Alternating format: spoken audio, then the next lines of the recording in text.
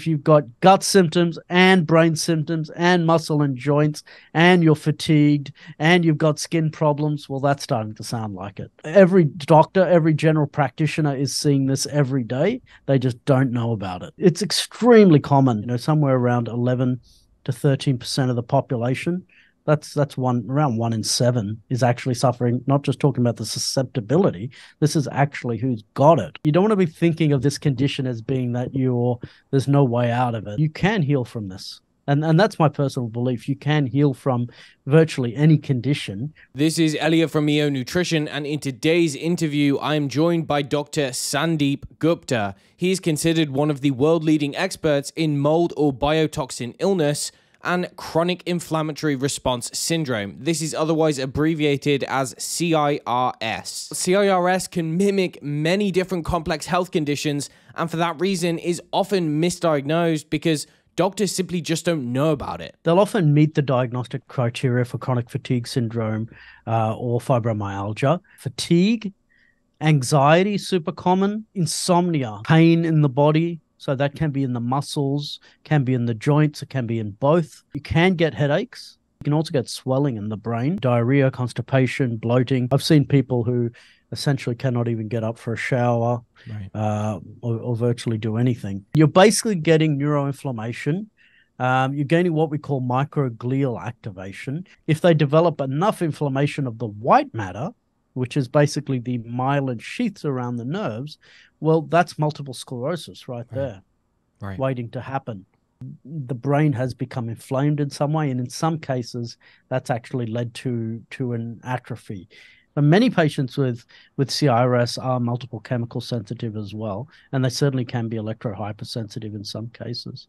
As its name suggests, people who suffer from this condition suffer widespread inflammation in multiple systems of the body. And it's this widespread inflammation that can account for the multitude of symptoms that someone might develop. The classical symptoms of this condition are laid out in the clusters, which are currently shown on screen. The main trigger for this is exposure to biotoxins. These are toxins produced by living organisms, which if someone is exposed to, if they are susceptible, their body can't effectively clear them out because of changes in the immune response. The body's not really getting rid of them. It can be in some individuals that you just never turn off the inflammatory cycle because those biotoxins that were already there, they're still in the system, and you haven't interrupted their flow. I can almost guarantee that at least some of you have this condition and you don't know about it. And if you do, then anything else that you try to fix it is probably not going to work. If you haven't responded to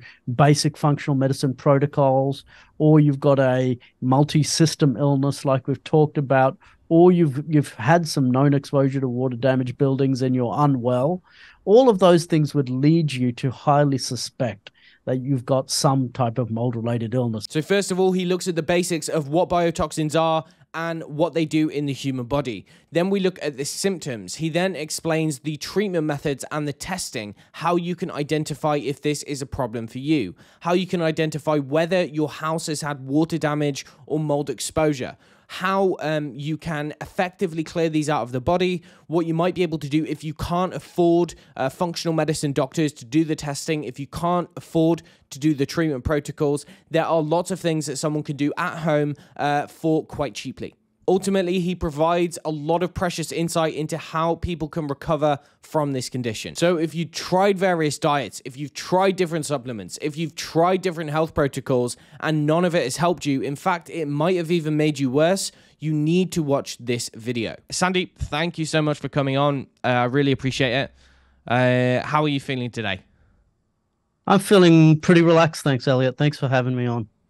Right, so just so our listeners get a rough overview, you are an MD based in Australia, in Queensland, I believe, and you are considered one of the world experts in mold-related illness, or to be more exact, falling under umbrella of what's called chronic inflammatory response syndrome, abbreviated CIRS. Could you just give us a brief overview? What got you interested in the concept of CIRS and led you down this path?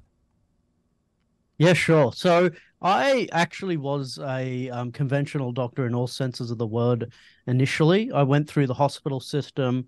I worked in emergency medicine, anesthetic, some of those kind of areas. And then I was actually working in intensive care. So looking after people who were very sick, acutely sick, and also particularly cardiac surgical patients and patients who had sepsis.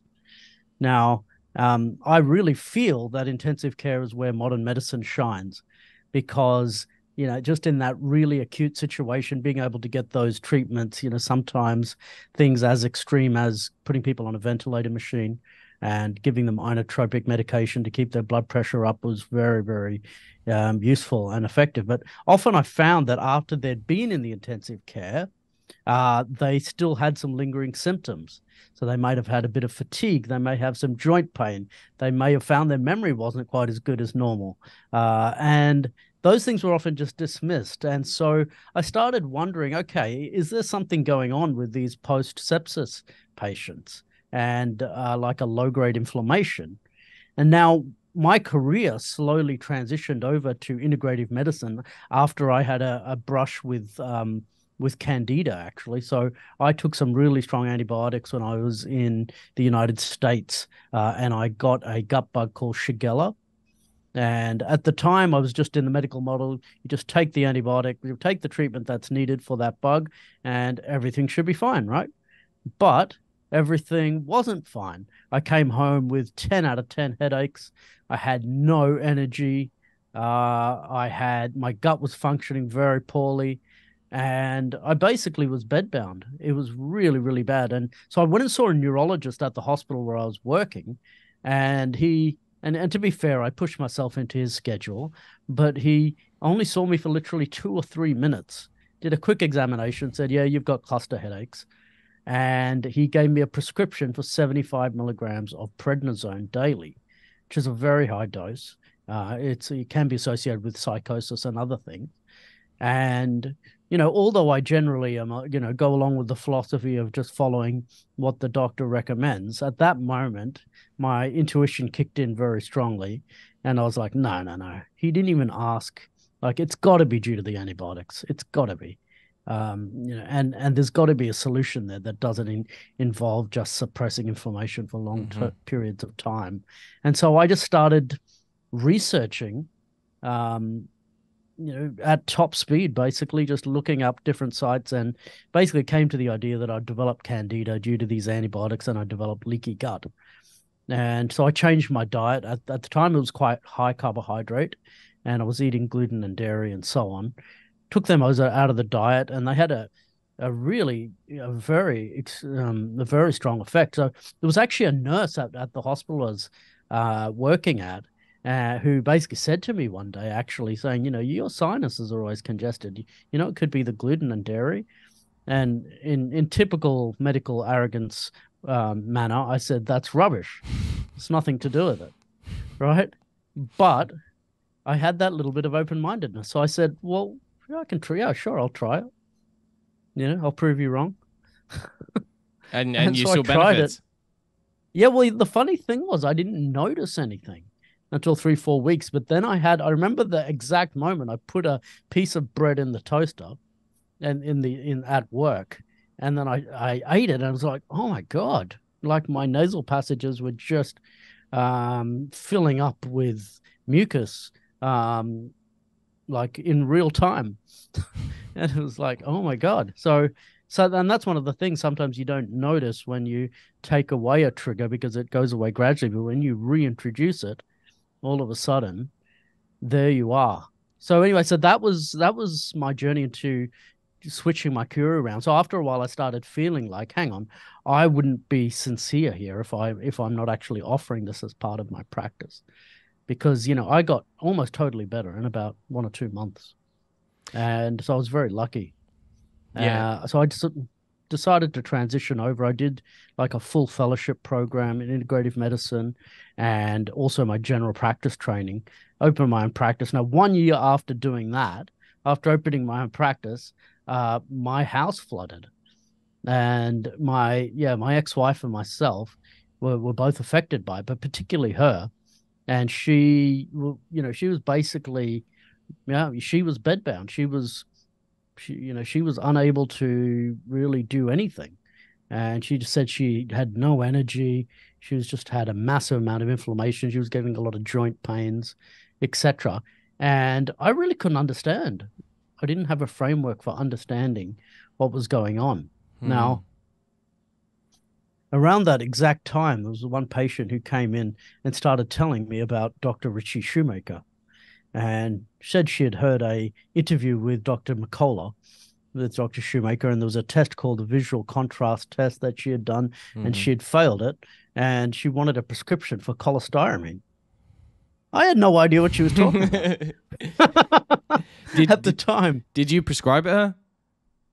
Yeah, I did. I went and looked it up, and I thought, well, okay, it's relatively safe. Right. I don't know. I don't know what cholestyramine is going to do for you, but anyway, here you go. Right. And so that was my view was if people wanted to go on their own self healing path, as long as it was safe, I didn't really have any objection. And then I searched the site and found out, oh, hang on, they've got a physician training. So I basically just signed up straight away, no questions asked. Uh, Signed up, and it took me 6 months to get onto Dr. Shoemaker. And I used to have to Skype with him at 1 a.m. in the morning, Wow. our time, because he was only in his office for literally 3 4 hours a day, and that basically corresponded to 1 to 4 a.m., Right. possibly the worst possible timing for Australia. But I was determined, so I did it. And yeah, it was a steep learning path, man. Like I didn't know what he's talking about to start with. Hmm. Like he said, hey, so you got the C4E and the TGF beta 1, and I was like, no, no, no, I just want to know about mold. So he sent me a few thousand-page documents to read. It's like, okay, Right. thanks. And he sent me a written exam with a whole bunch of questions. Now, the funny thing was, none of the answers were actually in those documents. So it was a lot of reading, and it was a very roundabout way of learning it. Like there was the WHO guidelines and what was called the GAO, Government Accountability Office guidelines, and all these other documents that were, it was a little bit rambly, really, Right. and it didn't get right to it. And so, that was one of the reasons I created my course, which I'll talk about a little bit later, which basically because I didn't want people to have to go through that if they're suffering with mold related illness, to have to go through this really, really long and convoluted way of learning it. I think it's much better just go straight to the concepts. So basically what I found out is there is a condition called CIRS, chronic inflammatory response syndrome. Now, Dr. Shoemaker's hypothesis at the time is there's around about a quarter of the population who have a genetic susceptibility when they're exposed to a water damaged building. That's one that's had water into the substance of the building for 24 hours or longer, sorry, 48 hours or longer, rather. Then their body turns on an inflammatory response, which involves all body systems, and they start expressing signs and symptoms in a multitude of body systems, which are all basically linked to chronic inflammation.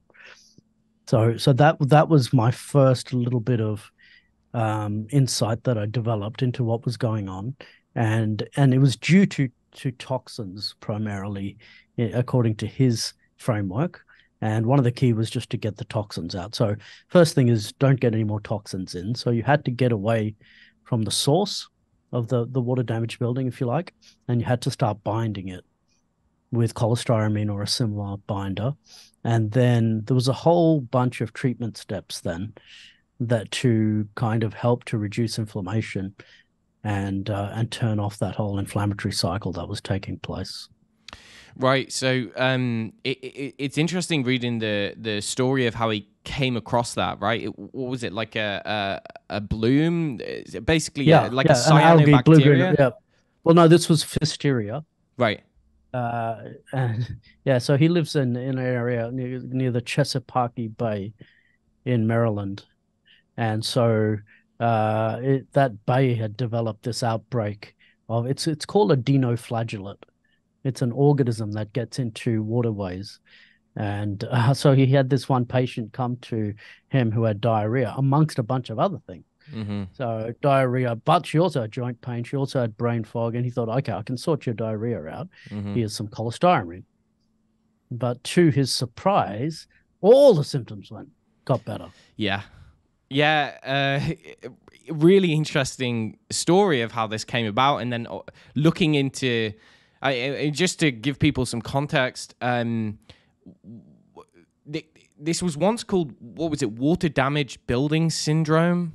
Is that sick building syndrome? A sick building syndrome, right? So it's been associated with mycotoxins produced by mold species which are living in buildings, but really it can be caused by anything that's referred to as a biotoxin. So a toxin produced by some kind of a living organism. This can be one that lives in the sea. This can be bacteria. It can be mold. It can be anything that's living that's generating these toxins.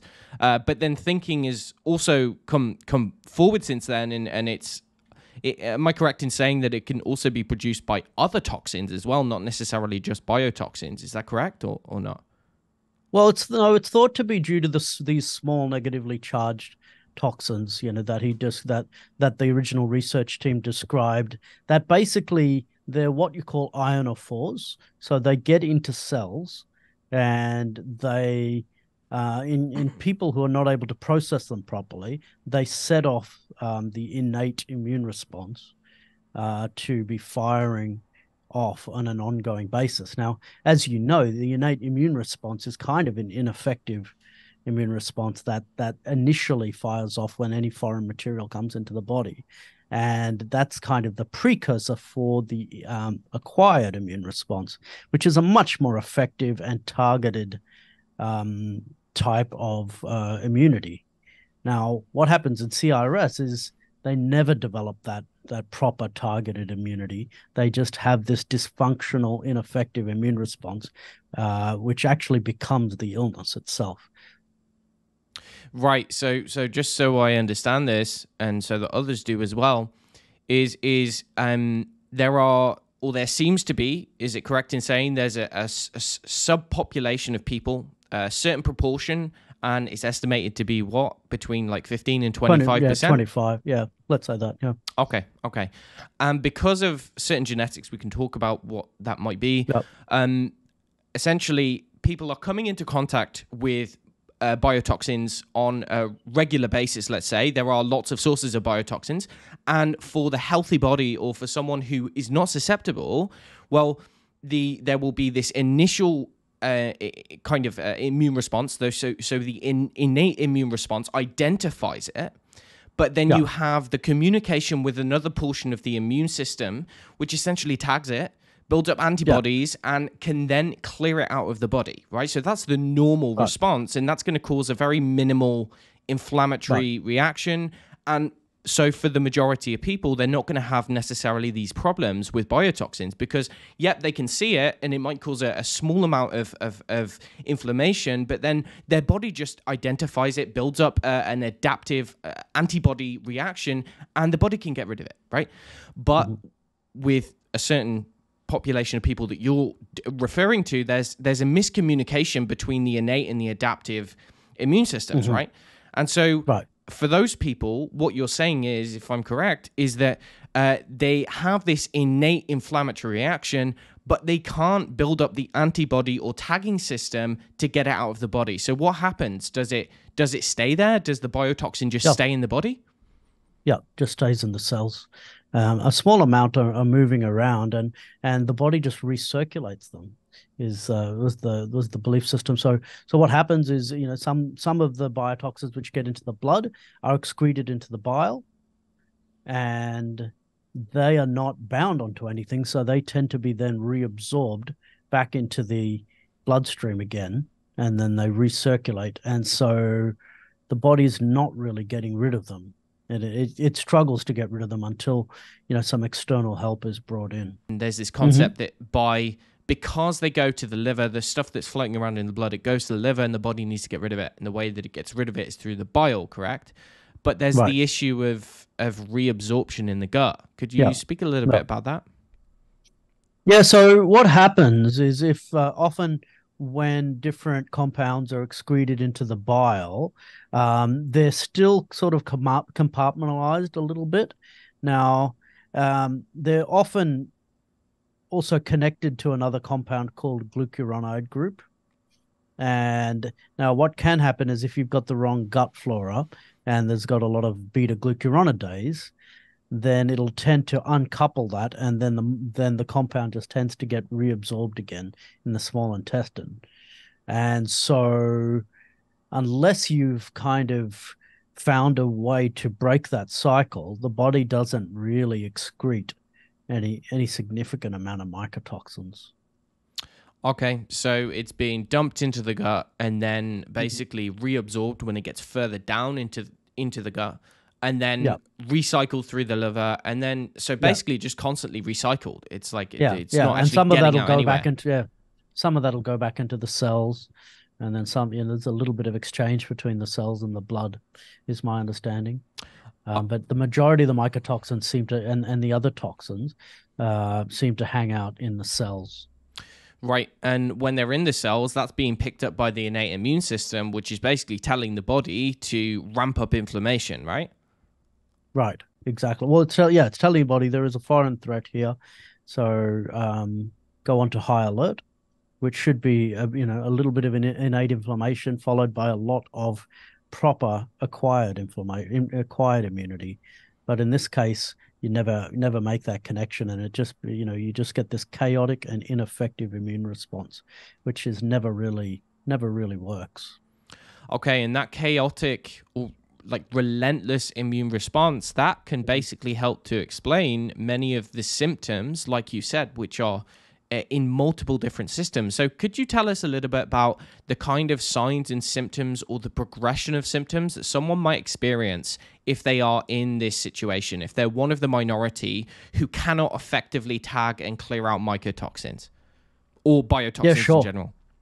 Yeah, sure. Yeah, well, so the symptoms can involve any body system rather, and some of the really common ones are fatigue, anxiety, super common, insomnia. That's really common.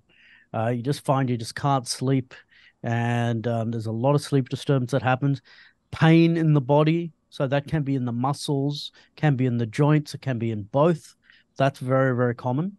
You can get headaches, a certain amount of headaches that can be due, particularly to, there's a dehydration that also happens in CIRS due to the fact that one of the hormones, which usually regulates the amount of fluid in the body, becomes low, which is called ADH. And so that on its own can cause headaches. You can also get swelling in the brain due to CIRS, which can cause headaches. So that's definitely one. And then gut symptoms, there's definitely part of it.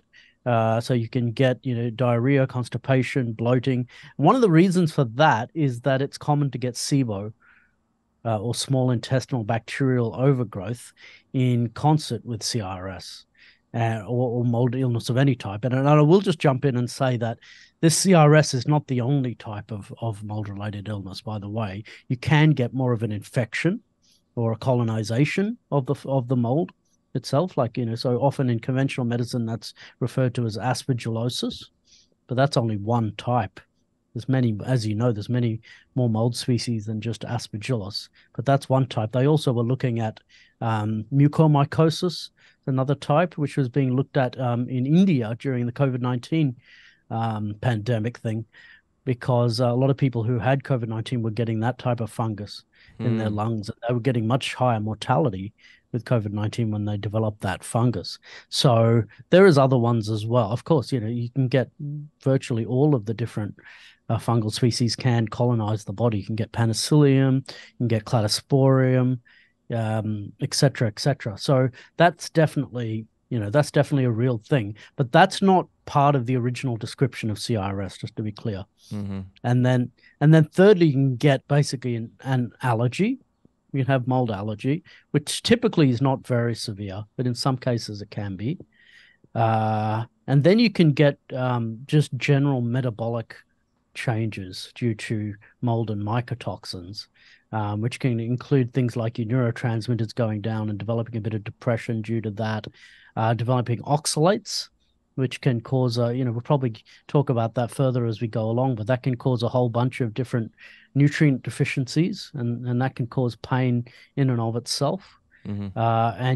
And there's a wide range of other things that mycotoxins rather, sorry, can cause. Right. And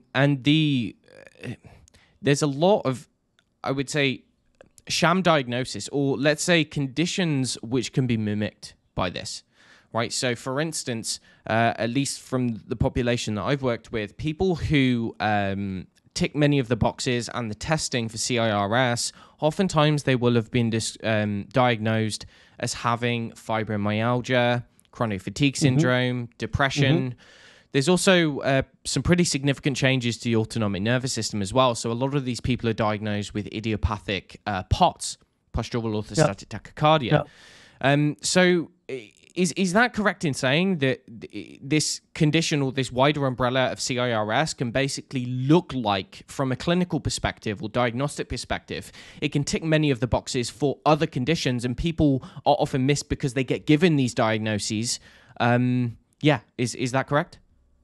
Yeah, absolutely. Like they'll often meet the diagnostic criteria for chronic fatigue syndrome or fibromyalgia.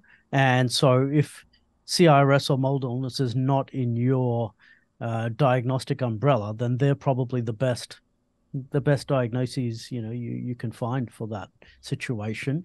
But the problem is they don't give you any idea of the cause. And so for a general practitioner or a general physician, the treatment for those is just things like graduated exercise therapy and cognitive behavior therapy and stuff like that. And particularly the first one, the graduated exercise therapy, really doesn't work in CRS until you've really improved the inflammation. It actually makes people worse. Right. And so therefore it's not as helpful if someone just diagnoses chronic fatigue syndrome or fibromyalgia, because the problem is you don't get to specific enough treatments that way. Right. And let's say you had an open-minded physician who is not necessarily trained in how to identify CIRS. Would this show up on any of the standard blood chemistry panels? Say, for instance, we've got this concept. What you're saying is that these biotoxins stick around in the body, they're picked up by the immune system, and that is triggering chronic inflammation. But would that be reflected in, let's say, a CRP or an ESR measurement? Would it show up on a blood test, or would it not? Generally not, no, because it's a different pathway of inflammation. So if your physician is in the United States, it's reasonably easy for them to just go ahead and order some of these other inflammatory markers such as C4A, MMP9, and TGF beta 1, and they pick up the correct pathway of inflammation, which is actually affected by this condition. Okay, so there's a very specific set of labs that really need to be conducted, and there's something that most doctors won't be running on a regular basis, right? Exactly right. There's others such, you may see some changes in things like sodium levels and cortisol and DHEA and things like that. That still generally only functional medicine doctors are doing. Right.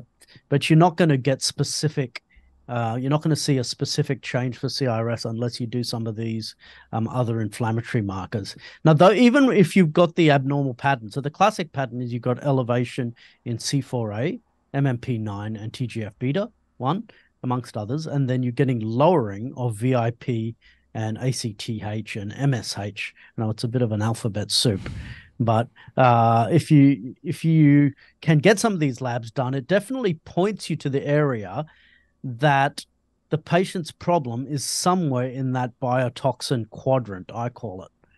And, they're not in the more basic functional medicine quadrant. I believe Andrew Heyman refers to it as functional medicine 2.0, where, looking at conditions such as CRS, mast cell activation, Lyme disease, all of these things, they're in the biotoxin quadrant, I say. Right. And the more basic functional medicine quadrant is where people have things like microbiome disruption, nutrition deficiency, mitochondrial dysfunction, Mm-hmm. heavy metals. Heavy metals is a classic one that's going to put up the ESR and CRP. Mm-hmm. And then the other simple one is just dietary mistakes.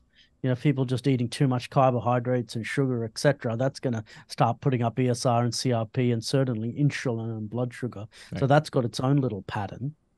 Or Now, even there may be a little bit of crossover, but if you start seeing these other inflammatory markers really elevated, then that's going to point towards CIRS or something in the biotoxin quadrant for sure. Sorry, you were saying? No, sorry.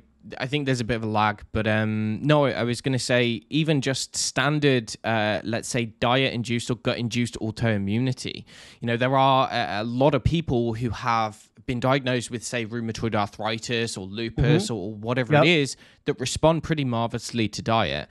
But then when you get into the territory of CIRS, it turns out that can also be one of the things that contributes towards autoimmunity, right? But these people usually will not respond to the classical, let's say, functional medicine protocols, which look at improving the gut, which look at reducing the autoimmune response, identifying food immune reactivity, getting on certain diets, for instance the carnivore diet or the elimination diet. Oftentimes people with CRS, they just do not respond in the way that the protocols or the way that other people do. And so that's where it gets kind of complex. But you highlighted something interesting there. You spoke about MCAS, and this is really, I think, an animal of its own, and there's a wide community of people who have something which equates or something which looks like MCAS. MCAS, for those who don't know, is mast cell activation disorder. And oftentimes for these people, and I'd be interesting to hear what you found with this, but there are supplements which are said to help with reducing histamine or reducing mast cell activation, and those are going to be like your diamine oxidase, DAO enzyme. Then you've got certain mast cell stabilizers, quercetin, etc. But what have you found with CIRS patients? Because MCAS is quite common in people with biotoxin illness, right? So do they generally respond to those kind of classical mast cell stabilizing therapies, or is it something that they've got MCAS until they deal with the original cause of inflammation, which is the biotoxin? Okay, we've got a bunch of we've got a bunch of questions there. Sorry, I'm actually going to start with Sandeep. that's okay. That's cool.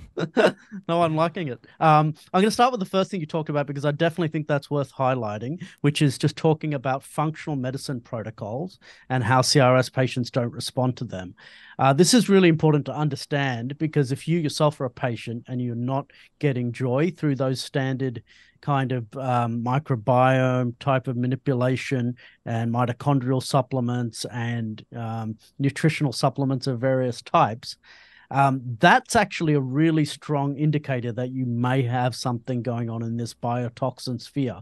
And, what was happening in the past quite a lot, and so, particularly there's a certain range of practitioners who focus on these things, and particularly focus on, maybe it's carnivore diet and low carb diet, which of course are extremely powerful. But what was happening, if someone doesn't respond, they would then almost accuse them of not following it properly. And there'd be that kind of sort of dynamic going on. And just so people are aware, that can go a bit too far. Look, I mean, the thing is, if someone's following it 95% of the time, a small slip up here or there should not be causing the whole program to not be effective at all. And so if you're finding that you're really getting no benefit whatsoever, despite basically following it, to 95% or better, and you may be sneaking a chocolate bar here or there, I still think that that's going to be an indicator that there's something else going on. And particularly if that's happened for 6 to 12 months, I would say you definitely need to start exploring another area, this whole the biotoxin quadrant, where you start thinking about CIRS, mast cell activation, Lyme disease, and co-infections. Those would be the big three. And finding, and basically having some testing and some evaluation done for those. So that's the first part. I just wanted to really highlight that. And the second part was about specifically going into mast cell activation, right? And so the way I see it, and just to be clear, I don't think mold and dampness are the only cause of mast cell activation. There are some people who react to various other things such as food or medications, and in some cases there's a variety of things going on. But the cases that I've seen, generally mold is a huge factor. And so in those cases, I see it as being like a sister condition to CIRS. It's almost like a variant. And so with the original description of CIRS, which says that in certain genetically susceptible people on exposure to biotoxins, they develop this chronic and ineffective immune response, that's basically is run by the white blood cells. Well, the original research group didn't actually specify which are the white blood cells that are being hyperactivated. So it's quite likely that the mast cells are almost always involved to some degree, but in some patients, they are the predominant cell that's involved. So that's how I guess I see it as being a variant or a subtype. Now, Dr. Tanya Dempsey recently came out saying that CIRS is simply MCAS. And I gave this a lot of thought, and I want to just briefly mention this, why I don't believe that's true. And one of the big reasons is the response to VIP. Because if it was just mast cell activation, using the vasoactive intestinal polypeptide, which usually comes as a nasal spray, would not at all be expected to be effective, because that actually, if anything, that can trigger mast cells more. But in many patients who we consider to be CIRS, they have a dramatic response to vasoactive intestinal polypeptide and to other steps of this classic CIRS protocol. So I do want to say at this stage, I do think that they are separate entities at this point. Unless I get more information that points me in another direction, I definitely feel there is two separate variants. Now, the most important reason to know if someone with CIRS is more mast cell dominant, let's say, is that it's highly likely they're going to react to elements of the protocol until you have calmed down their mast cells. Interesting. And so, yeah, so generally speaking, that's in those people that you identify are mast cell dominant cases, let's say, you'll need, and that can be for a variety of reasons. It can be that they're getting a lot of burning or flushing or itching, which are a little bit more clues that the mast cells and histamine are active in the system. It can be that they're also abnormally reactive to various formulas, whether they be medications or supplements. There are some other little clues there as well that you could even, that you can pick up even that go back to their past history from childhood and so on. So if you pick that up, then generally the first thing would be to trial them on a low histamine diet, which just takes out those foods that trigger histamine in a big way, or contain histamine in a big way. So there's two different types of foods, and then putting them on some preparations. So it can be, as you said, DAO enzymes, quercetin. I do also use the medications, ketotifen, sodium chromoglycate, and then the H1 and H2 blockers in many cases. But I get them compounded. Because as Dr. Afrin says, who's considered the world expert in mast cell activation, often the patients or clients with mast cell activation respond to the non-active ingredients or excipients in classic pharmaceutical medications. So I try and just bypass that from happening by just using compounded medications to start with, where a compounding pharmacy or a compounding chemist do up the medication, and they use only very benign fillers like cellulose and so on. Interesting you say that. Seems to be the same for nutritional supplements as well. So the magnesium stearate tends to be a Yep. problem.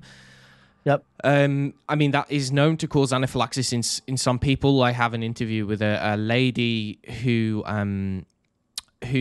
had been diagnosed with EDS, so Ehlers-Danlos, and Yep. she'd had all kinds of joint issues, very, very hyperreactive immune system, and she could not take anything which contained magnesium stearate. So there are only like a couple of supplement companies that do manufacture supplements, or like you say, compounding pharmacies for pharmaceuticals without the additional fillers. The problem is it costs more to make those products, because ultimately the Yes. fillers exist because it makes it easier to run through the machines. So if you don't do that, then ultimately it takes more manpower for them to basically declog the machines when they're making it. But that is a very important point, is that these people are super sensitive to all of the additional supplements and fillers. So sometimes it can be that they try something and they attribute the problem to the nutrient or to the drug itself, when actually it's the excipient. So that can be problematic as well. But just coming back to what you were saying prior to this, you've made some mention about VIP, MSH, ACTH, all of these letters. And for the people who don't know this, what I'll do is I'll add some links to the description and some diagrams to this video. But basically what those are abbreviations for are for molecules or hormones or molecules used by the human body, right? Could you explain what these abbreviations are? So as per the, let's say, the way that Shoemaker and his colleagues have laid out the progression of what actually happens, because there's not only just this chronic innate inflammation, but that has knock, or let's say downstream effects on multiple different systems, like you said. And one of those is the hormonal balance and all of the things that's going on in the brain, and then how that's controlling the rest of the body. So could you give a brief overview of the kind of things, or the biomarkers, what they do and why they're important to measure, and what that reflects in the human body? Yeah, absolutely. So the first category I talked about is what we call cytokine markers. And cytokines are compounds that fuel the fire of inflammation in the body. That's the terminology that I use. So they're little compounds that are sent by white blood cells, so that the body realizes there's an area that needs attention, if you like, and for the immune cells of the body to concentrate there and create an inflammatory response. Inflammatory response is basically helpful when it's short term and effective, and it's harmful when it's long term and unable to be controlled. So, out of the cytokines, the first one's called C4A. So that's a split product of complement C4. Now, C4 is a classic, or is a standard test done by, particularly by rheumatology doctors, looking for lowered levels, particularly in autoimmune disease. So it's a non-specific marker of autoimmune disease, but when it gets split into the C4A, that's more specific for biotoxin illness. So that's a really important one. Now, the next one's called transforming growth factor beta 1. And that's been very extensively researched. And we know that it goes up in autoimmune conditions. We know it goes up in fibrotic conditions. So there's something called, so for instance, nasal polyps, or there's something called fibrosing lung diseases, where people develop, or interstitial lung disease, where people develop, I guess you could say, inflammatory fluid inside their lungs for various causes. We know that TGF-beta goes up in their case. We know people have heart surgery, their TGF-beta 1 goes up. So there are a lot of other causes. But when you see it in concert with these other markers, that's when it's specific for CIRS. So none of these markers in and of themselves are diagnostic. It's the combination. So, yeah, the third one is matrix metalloproteinase 9, or MMP9. That's been studied quite extensively in cancer, and it's also a marker for mast cell activation. So that's another little thing to mention. There's a little bit of a different pattern of these blood tests in mast cell activation versus the classic CIRS. So in mast cell activation, you'll see that the MMP9 is particularly elevated. There's also a bunch of other biomarkers that can be used. According to Dr. Afrin, the serum heparin is the most useful test.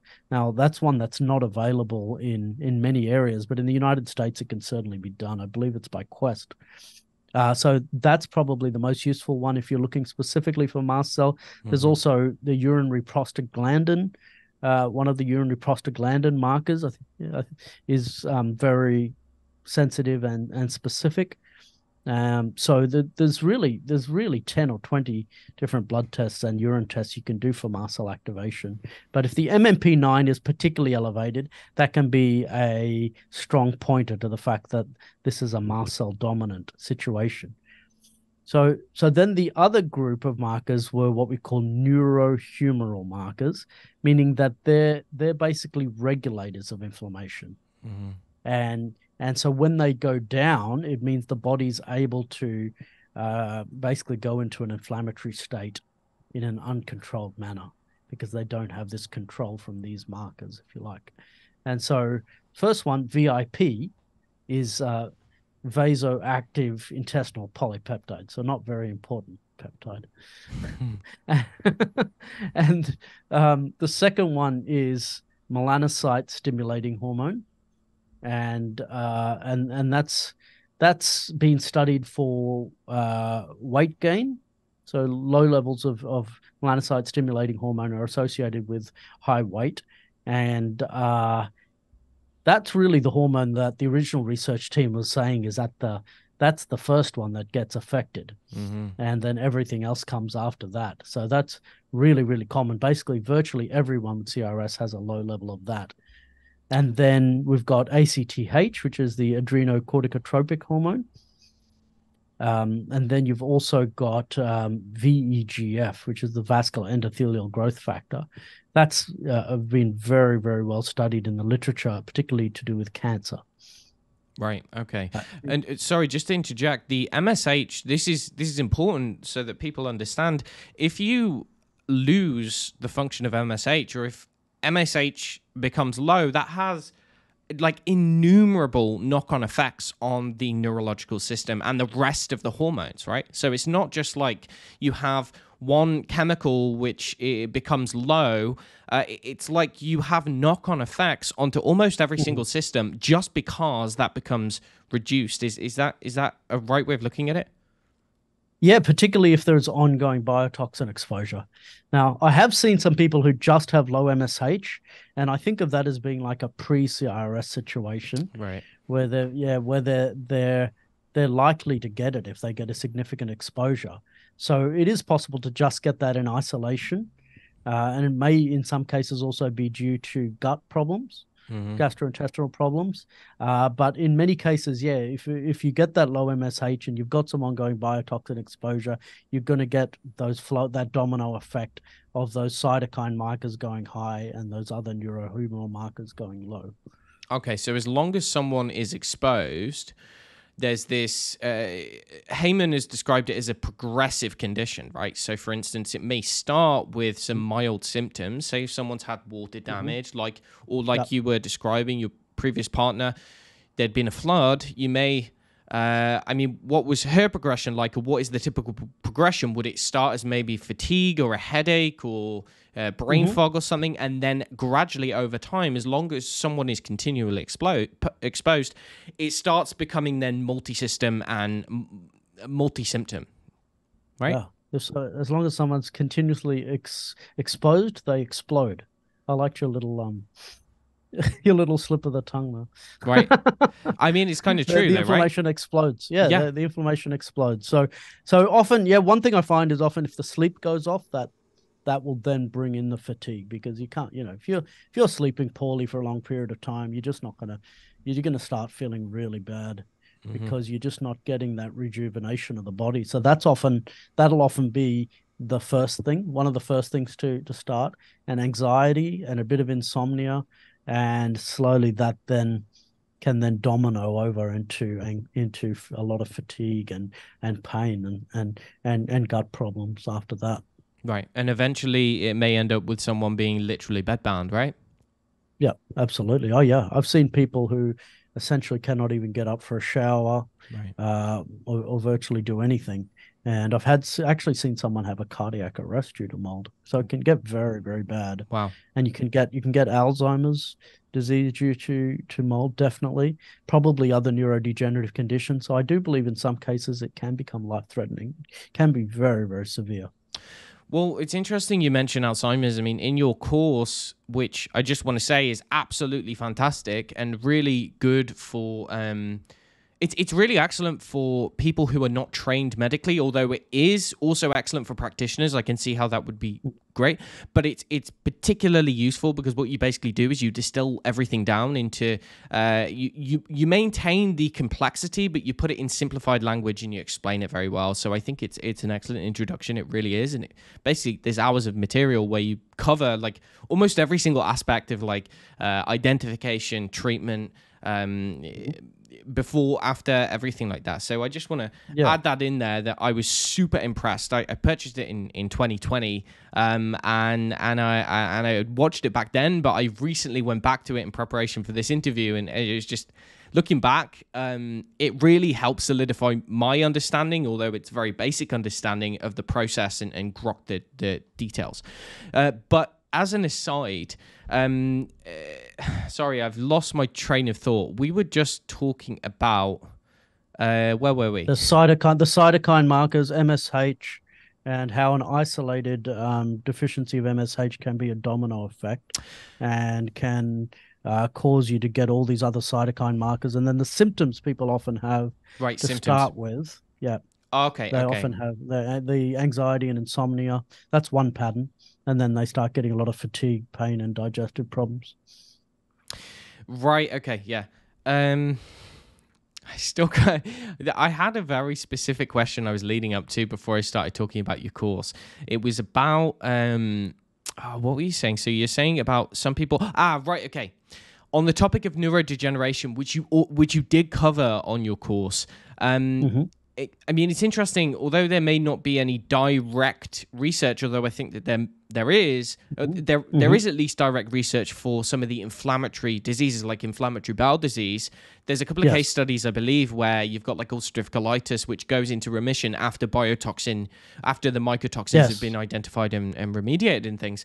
But Yeah. I mean, from an indirect, at least from a mechanistic perspective, we can understand, I think, why or how this CIRS underlying process, this chronic inflammatory response syndrome, can lead to practically any type of neurodegeneration or any other condition, particularly neurodegeneration, because from what the way that I understand it, at least, is that one of the central themes or underlying processes is neuroinflammation, which occurs, right? Or which, Right. at least in its end stages. And if you look at much of the research on, say, Parkinson's or Alzheimer's or multiple sclerosis, there seems to be a direct correlation between those conditions, or the onset of those conditions, and this neuroinflammatory process, which can sometimes go on for 10, 20 years before the diagnosis is actually met. So would that be a way to at least speculate how CIRS could cause, or at least contribute to, many of the so-called uncurable brain conditions that seemingly have no cause? I'm not saying they could be the only cause, but because Mm-hmm. of that mechanistic link, is it safe to say that it could contribute to almost anything? Absolutely. I mean, you're basically getting neuroinflammation. You're getting what we call microglial activation. Now, what we mean by that is the immune system, the immune cells of the brain are becoming activated. They often create a compound called NMDA, and that's causing inflammation in the nerve cells. Now, a test that we often use to look at this is called NeuroQuant. Now, NeuroQuant is a computerized analysis of brain MRI. It's performed by Cortex Labs in San Diego, but there's certain imaging companies all around the world, actually, who are able to perform an MRI and send it off for NeuroQuant analysis. Now, what we see in people who have severe CIRS is that they've got a whole range of different brain areas which are either shrunken or enlarged. So we call it atrophy, is the technical term for shrinkage, and hypertrophy, technical term for enlargement. And so really what that is showing is neuroinflammation.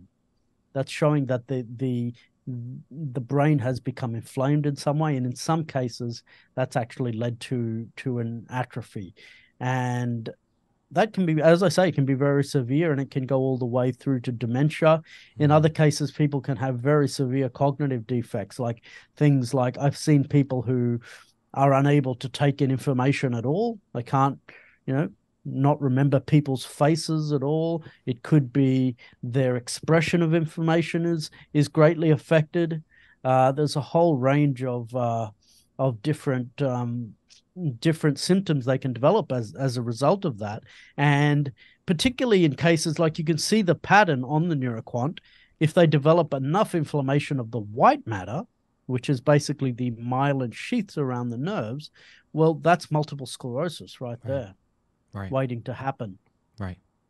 And so in there's other patterns. If it's more to do with the basal ganglia area of the brain, if that neuroinflammation gets bad enough, there's enough atrophy, well, that's Parkinson's waiting to happen.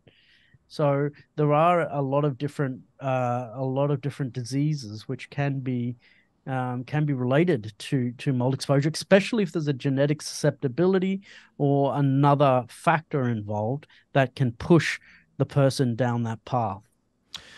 Okay, and on that topic of genetic susceptibility, we touched on that, but could you just give us another overview? So, how many people? First of all, what are these genes, or what are they known as? Are they easy to test for? Are they included on, say, a standard panel like 23andMe, or are there more specific tests that need to be done?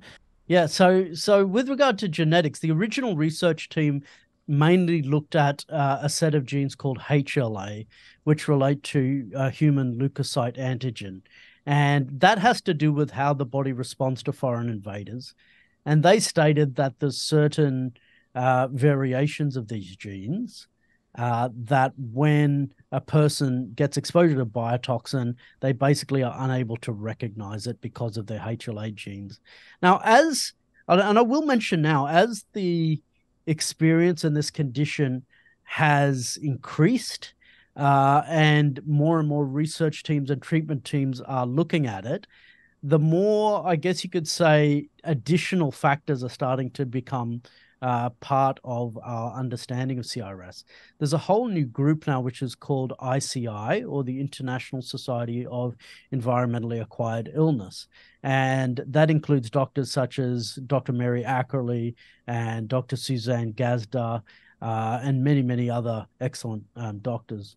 And so what they've found is that the original research was a bit simplistic, and there probably is other genes involved as well. So there's one called ABCC, for instance, which has got to do with transporting rather mycotoxins in and out of the cell. So a mutation there could cause a problem. There could be mutations regarding oxalates. There could be mutations regarding mast cells. There could be mutations regarding nitric oxide. And so Bob Miller, I'm not sure if you know him, but he's developed a very sophisticated system of nutrigenomic analysis. Yeah. And so you can do that through his website, which I believe is dnasupplementation.com. But going back to the HLA, if you want to look at your HLA genes, you can do it through, if you're in the United States, LabCorp is the recommended lab for that. If you're in Australia, it's Sonic. I'm not sure which lab people would use out your way, but basically what they need to do is find a lab which will actually give the number. So there is a crossover with what's known as the celiac disease gene testing. But the problem is if you're doing a test for celiac disease genes and they just report it as yes or no, well, that's not going to be quite good enough. You need a test where they basically are giving you the exact numbers for what's known as the HLA DRB1, DQB1, and ideally the DRB3, 4, and 5 genes.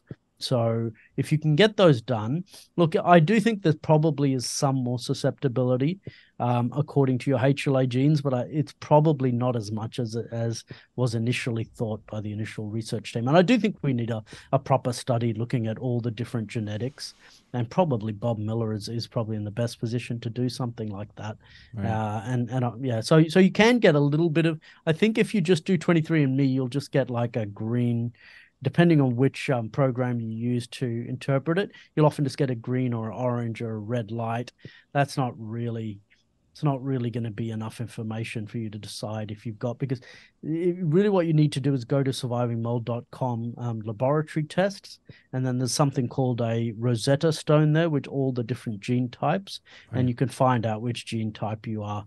I have found that, so the original description is that there's certain genetic types which are mold susceptible, and certain are Lyme susceptible, and then certain are multi-susceptible, meaning they're susceptible to all types of biotoxins. I have actually found that's quite misleading. And so, for instance, if you find someone who has a mold susceptible gene, there's still every chance that their main problem is actually Lyme disease. So I just recommend taking it with a bit of a grain of salt. But having said that, it also gives you a little bit more information. So I do it in some cases now, but it's not part of every case, because also the other thing we want to mention is you don't want to start thinking about the fact that you don't want to be thinking of this condition as being that there's no way out of it, and that you've just got the gene and you've got it forever. There's nothing you can do about it. You want to really go into the type of thinking that there is, you can heal from this. And that's my personal belief. You can heal from virtually any condition, whether or not there's a genetic susceptibility, because it's ultimately epigenetics, right, which has the primary role. And that's what I was just about to ask about, because you can be given a template, let's say, which is your genes, which are basically set in stone, but it's how your body is expressing those based on your environmental conditions, your beliefs, your thoughts, the health of your body, your sleep cycle, etc. There's just innumerable things that aren't understood. I mean, it's so complex. The science of epigenetics is like every single year there's a new amazing discovery which basically doesn't necessarily disprove what was thought, but questions some pretty long-held assumptions in that field. So it seems as though there's just so much that we don't understand or isn't understood about the way that the human body actually works. And that if someone like you said, I mean, the work on CIRS, or the doctors that have been working on it more recently, have discovered, well, actually, there's probably a bunch of other different genes that are involved in determining this. So it's not quite as simple as doing the HLA sequence. I just wanted you to discuss that, because there are people who are interested in doing that. However, one other important point is that a lot of the people with CIRS actually don't necessarily have the financial resources to be able to invest a lot of money. Maybe they have very limited health insurance. Maybe they're not in a country that even offers these kinds of tests. So I'd like you to just discuss something a little bit about that. Like, what can someone do? Let's say, and I'll put the symptom clusters and the kind of, I'll add some extra information to this interview. But ultimately, what can someone do if they figure that they fit the clinical phenotype, they have the symptoms, they have the signs, they have the history of having or potentially having CIRS? How can they get a better indication as to whether this actually applies to them? One, if they don't have the access to, say, neuroquant analysis, if they don't have the access to their HLA gene tests, or if they can't afford things like TGF beta, C4a, MSH. Is there what about something like a VCS test? What have you found in your experience? How accurate is that? Yeah, that's a great question. The VCS test is a reasonable screening test, but it's probably only positive in 50% of cases, I've found. Interesting. It may, 50 to 60%, let's say. Now, the good thing is, if it is positive in you, it is quite a useful progress marker. So I definitely say everyone should do it. But if you don't show up positive, that doesn't exclude the diagnosis. If it does show positive, there's definitely, I mean, you got to exclude any eye conditions for sure, because that can cause it as well. But it basically is a general marker of neuroinflammation. So if you're positive, that usually is going to be a strong indicator that you've got something going on in that biotoxin quadrant. Again, whether it's most accurately described as CIRS or Lyme co-infection or mast cell activation syndrome is still yet to be seen. But it's useful in that way. Now, if it's positive, you want to see that there's an improvement every month or 2 months when you're on the treatment. Otherwise, it suggests that you're not really moving forward as well as you should. I've also seen people get the handheld kit and use that as part of testing a home or building. So, for instance, testing your VCS outside and then going into the building and testing your VCS afterwards. Wow. And that can be very useful. I had a situation where I had a mold problem in in one of the other houses after my original one that flooded. And by using the VCS test, I was able to identify which room was the problem. So it can be used for that. Now, so that's the first thing. Cluster analysis can be useful as well, which is basically just looking at how multi-system is your illness. So, for instance, if your condition is only involves bloating and diarrhea, that's only one system. Yeah. If it only involves insomnia and let's say a little bit of anxiety, that's only one system. If it only involves joint and muscle pains, that's only one system. But if you've got all of those, if you've got gut symptoms and brain symptoms and muscle and joints and you're fatigued and you've got skin problems, well, that's starting to sound like it. Right. That's much more likely to be CIRS because inflammation in like the whole body inflammation process like this generally involves multiple systems. So that's some things. Now, the third thing is obviously doing a thorough check of your home environment to see if there's any smells or visual mold. Now, if you've got basically, you've got mold which is visible, then you've got a problem, basically. Now, the next question is if you've got obvious odors, yeah, without any inspection, you can say that home or that building has a problem. Mm-hmm. Now, whether that building is causing your symptoms, and we go into this in a lot of detail in your course. One simple way of doing it without tests is do a mold sabbatical. So that means taking usually 1 or 2 weeks minimum away from that building. And most ideally, you go tent camping, because the problem with just saying, okay, I'm going to go to my friend Billy's home is every chance that Billy's home's contaminated as well. Right. In the modern world, unfortunately, most buildings have problems. I don't know if it's as a big of an issue in the UK as it is in Australia. It's bad. Yeah. Okay. Yeah, I've seen some people who are from the UK, so I imagine it is.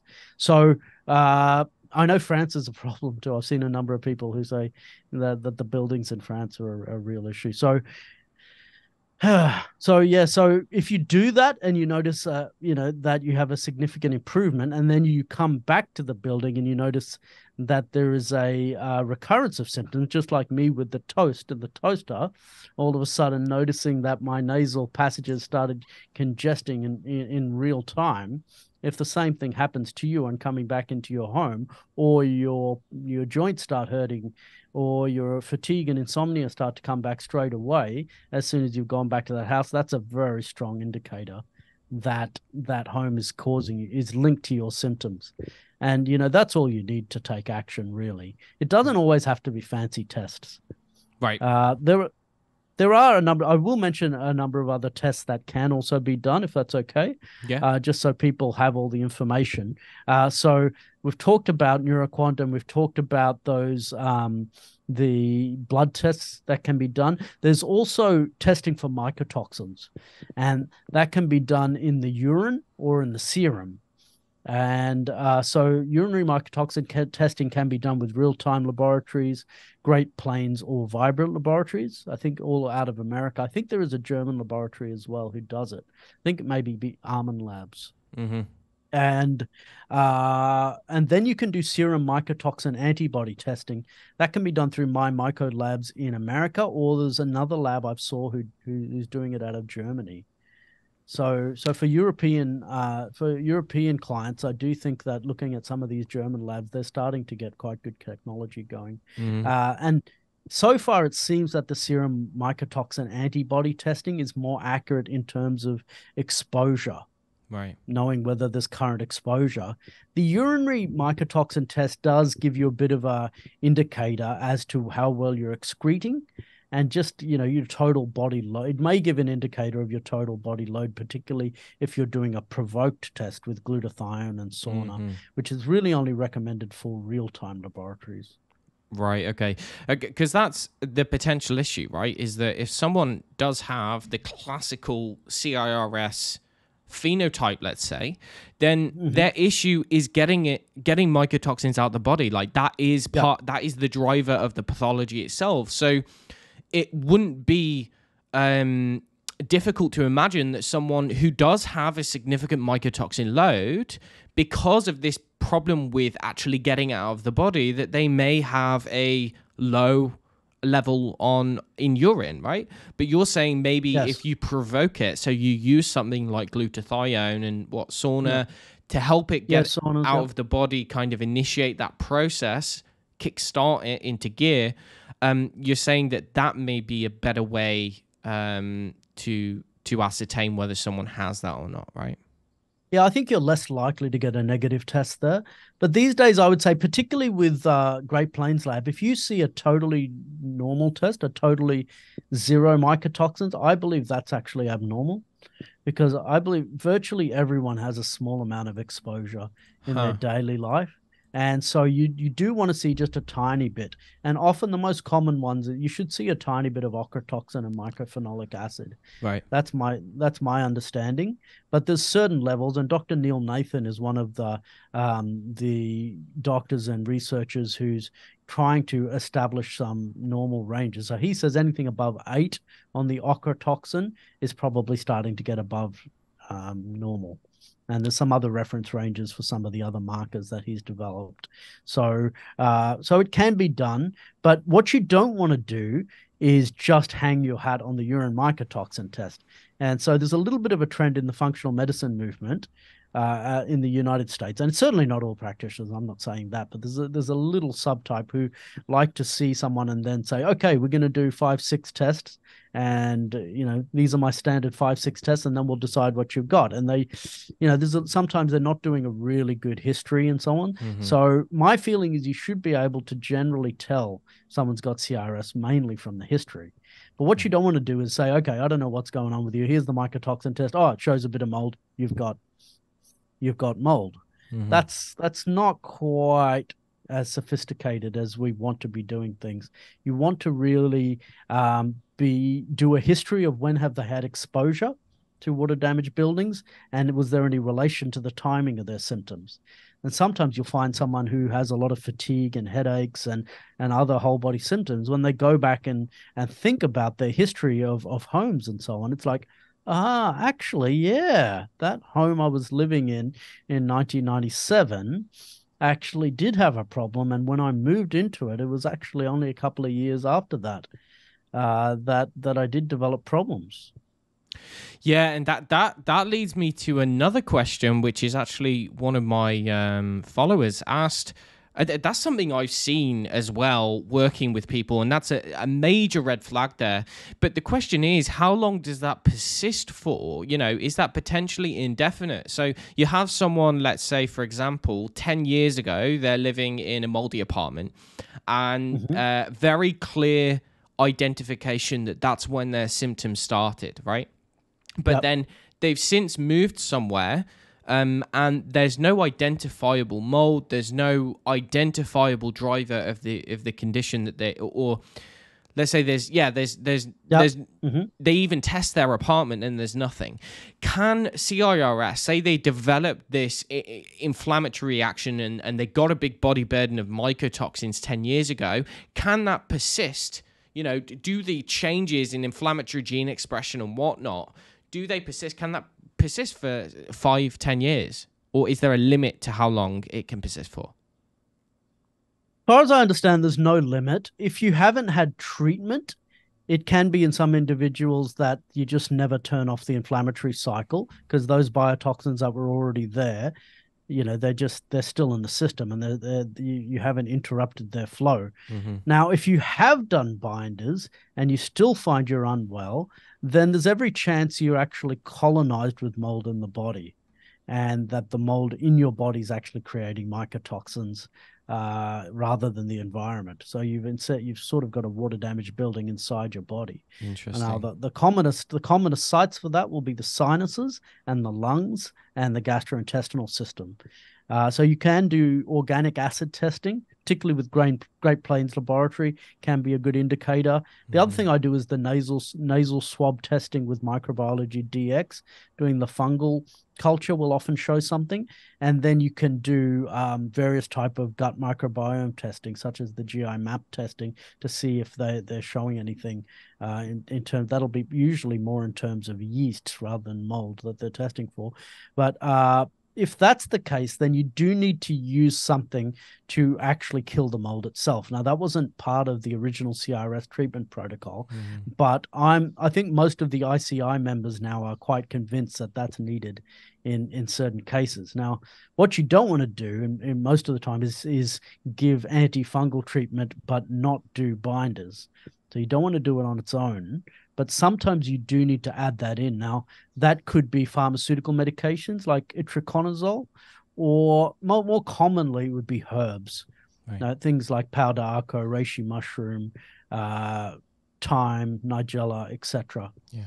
That can be quite useful in lowering, in actually helping to knock out that colonization in the body, so that the body is able to heal. Because if you've got a factory of mycotoxins in your body, you can imagine that it's a very uphill battle.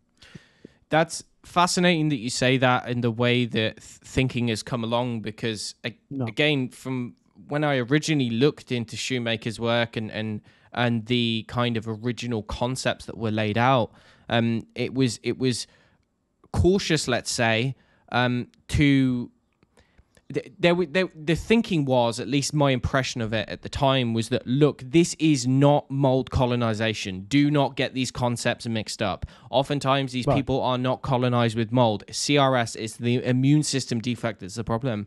But it would make intuitive sense, at least, is that if someone's living in a moldy building and they're exposed to not only a massive influx of mycotoxins, they're also exposed to live organisms. And if we look at the immune system problems that can occur, yes, you get uncontrolled innate inflammation, but that only manifests in certain ways. Like over the long term, I think I'm correct in saying, but correct me if I'm wrong, is that your immunity against foreign pathogens can then actually become decreased. So you lose the ability to modulate what grows and what doesn't grow on your mucosal tissue. For instance, you might end up with low amounts of secretory IgA in the mucosa, whether it's the lungs, the nasal passages, or the gut, like you said. And so not only do you have this kind of uncontrolled, relentless inflammation in certain areas of the body, but you actually lose the ability to prevent colonization of pathogens other areas of the body. You can no longer protect yourself. So it would make sense, at least, that someone could then become colonized. And so that absolutely, and I think it's also a function of just the amount of mold they're exposed to as well. Right.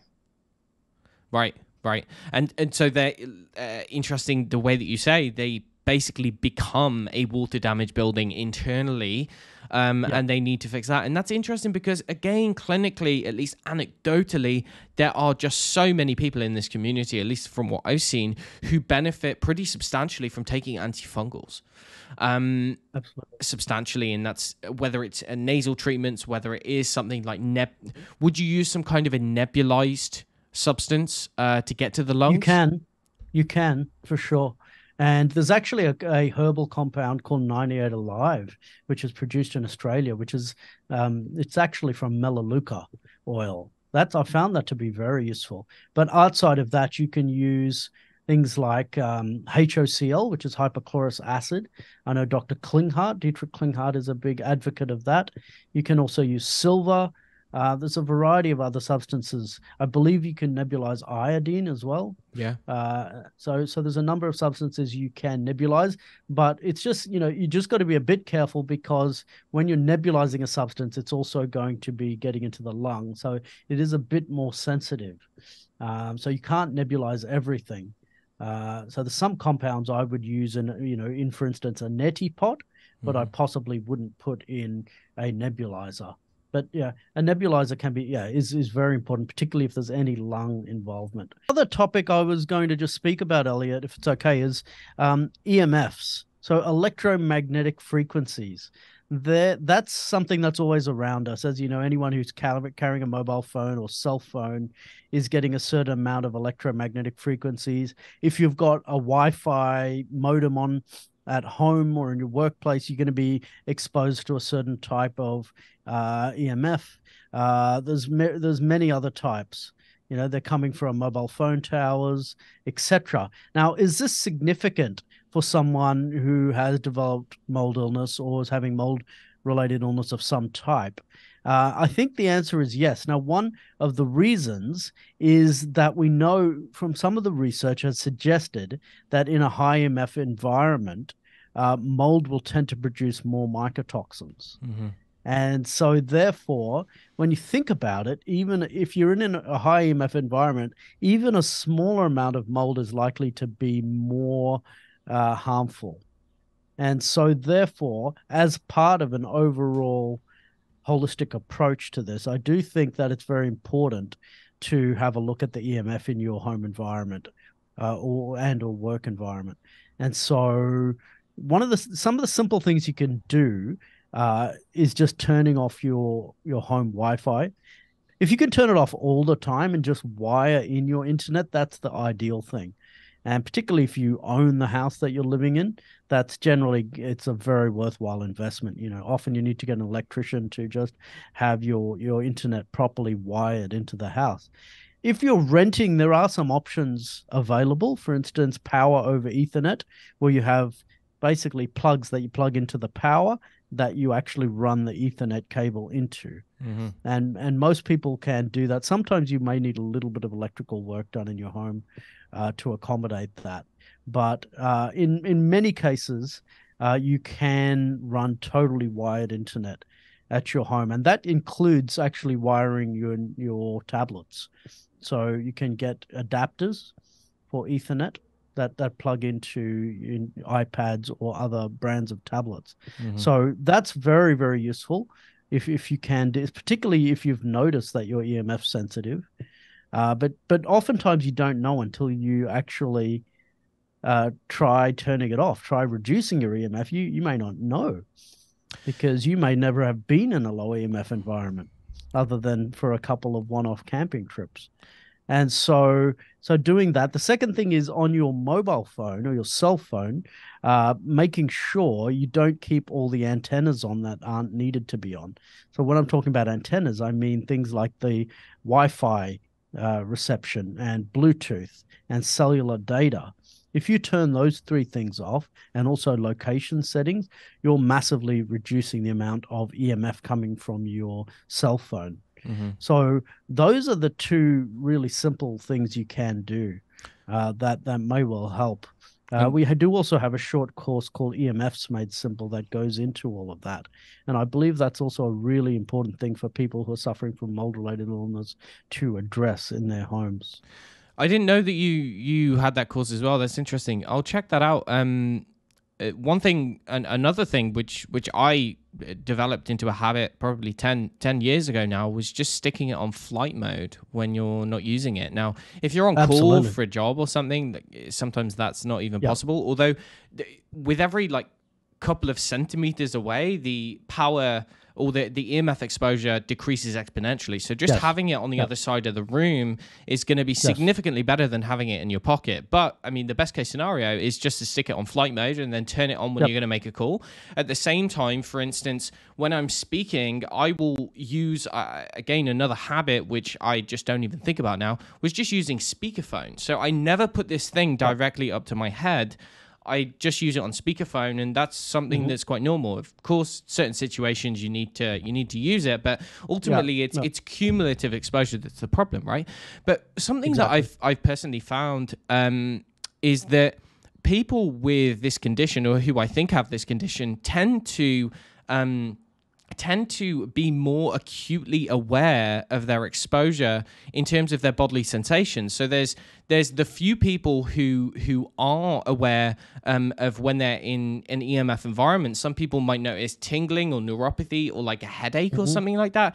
Have you noticed that tendency in your patient population, that people with CIRS or these other kind of neuroinflammatory conditions tend to be more sensitive in terms of their symptoms when they come into contact with EMF? There seems to be a subtype of them, or a sub group of them rather, who have that sensitivity. And probably, if I've made any connection, it'd be the ones who are more mast cell dominant.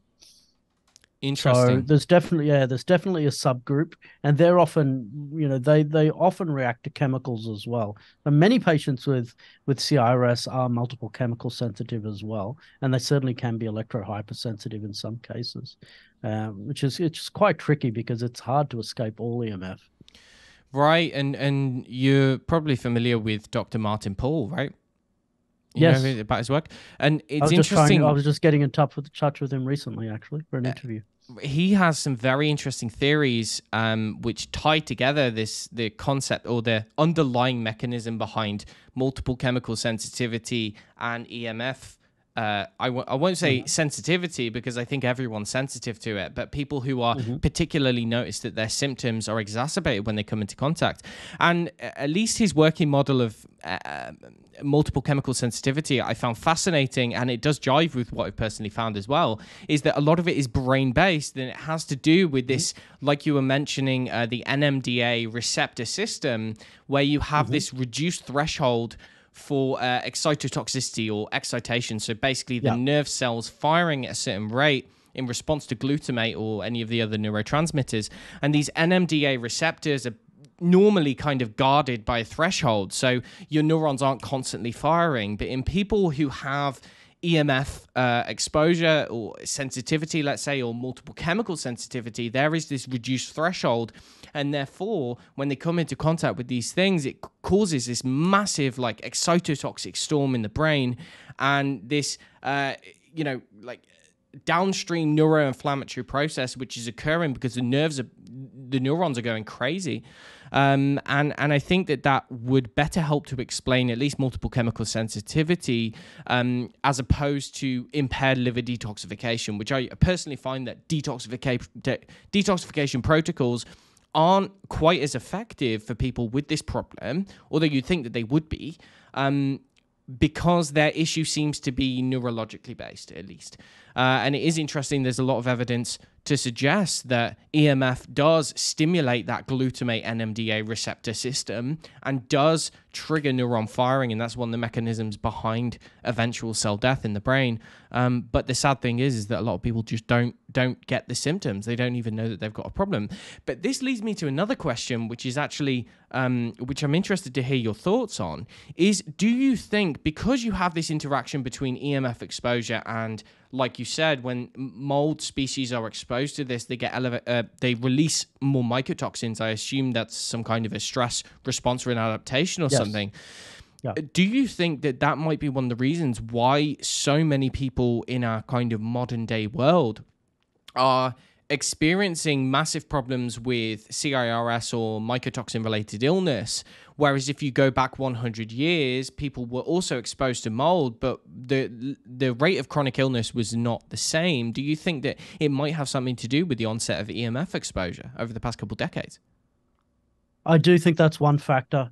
I do think the other factor that's involved is just to do with modern housing, and construction techniques, and that, very much, they're basically built on a very short schedule, houses these days, and companies are under a lot of pressure to construct houses very quickly. So the same level of workmanship doesn't seem to be there anymore, and so that can go all the way down to the materials that are used, to just the waterproofing, of the wet areas in the home, like the bathrooms, and even simple things like the joins between the floors and the walls and so on may be at a poorer standard.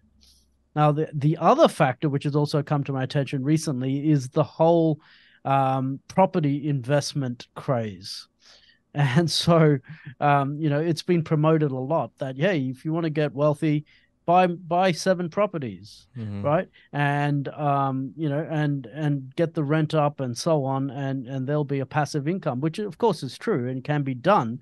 But see, the problem with that is a person who's just purchased a property as an investment is generally just seeing it as a economic modality, right? Or an economic unit.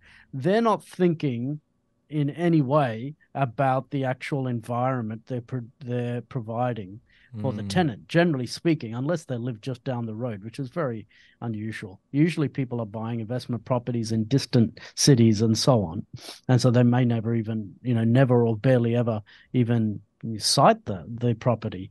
And so basically they're wanting to keep their costs down, and if any maintenance requests come in, for instance, oh, there appears to be some damp, some mold odor coming through, generally what will happen is they'll just go for the cheapest and most basic approach to it. Oh yeah, let's just spray some essential oils in there, or Right. spray some bleach, or just paint over the mold, or whatever it might be, because again, the trend towards property investment has just taught people that this is just an economic unit.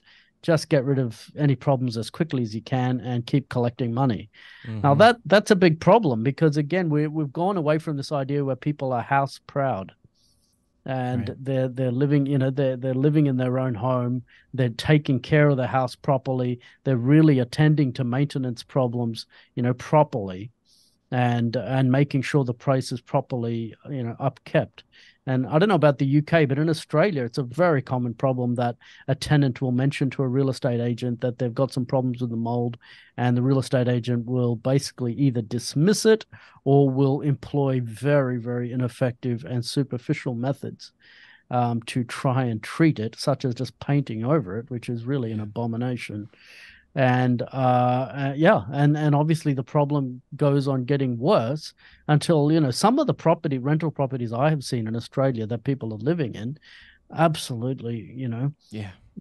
they're inhabitable, really, but So they're not being recognized as being inhabitable. it's the same in the UK, and I think part of the problem as well is that I'm not sure what it's like in Australia, is that the amount of properties that are being rented has skyrocketed because people generally can't afford to buy their own Yeah. home.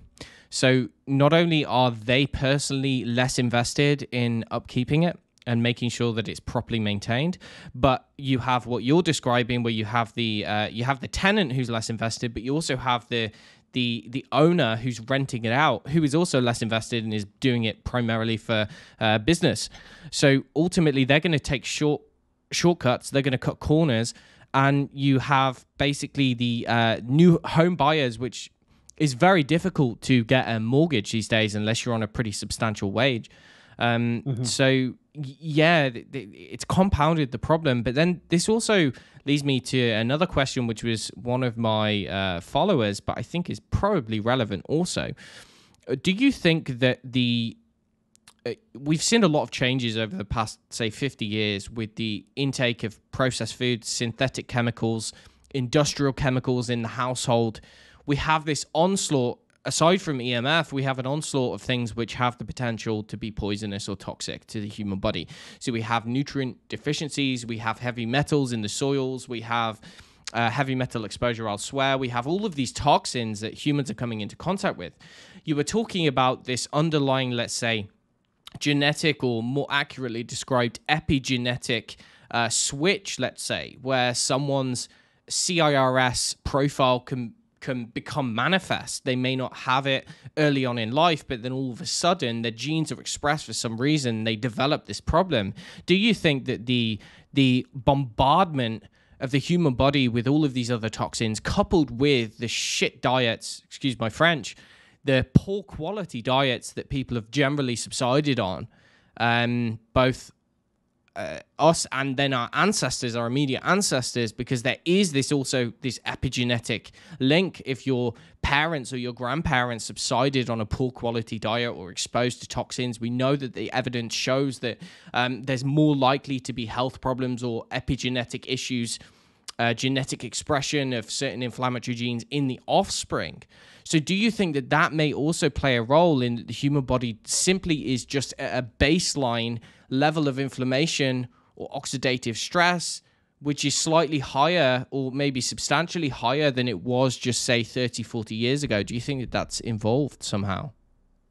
It probably is. You know, there hasn't been any research specifically on that, but it certainly appeals to common sense. I know that some physicians like Dr. Jill Carnahan talk about the concept of the total toxic load being key. And so, therefore, there probably is a synergy between all different types of toxins, such as heavy metals, chemical toxins, biotoxins, etc. And as we know, you know, heavy metals are basically inhibitors of minerals, right? In general. And so, for instance, cadmium will inhibit zinc, etc. You know, mercury takes out the selenium, etc. And so, therefore, if you don't have these basic nutritional elements available, you're already biochemically weakened, you could say, your body in general. And that it would stand to reason then that you'll have a lower threshold for some other kind of toxin coming and triggering off an inflammatory cascade.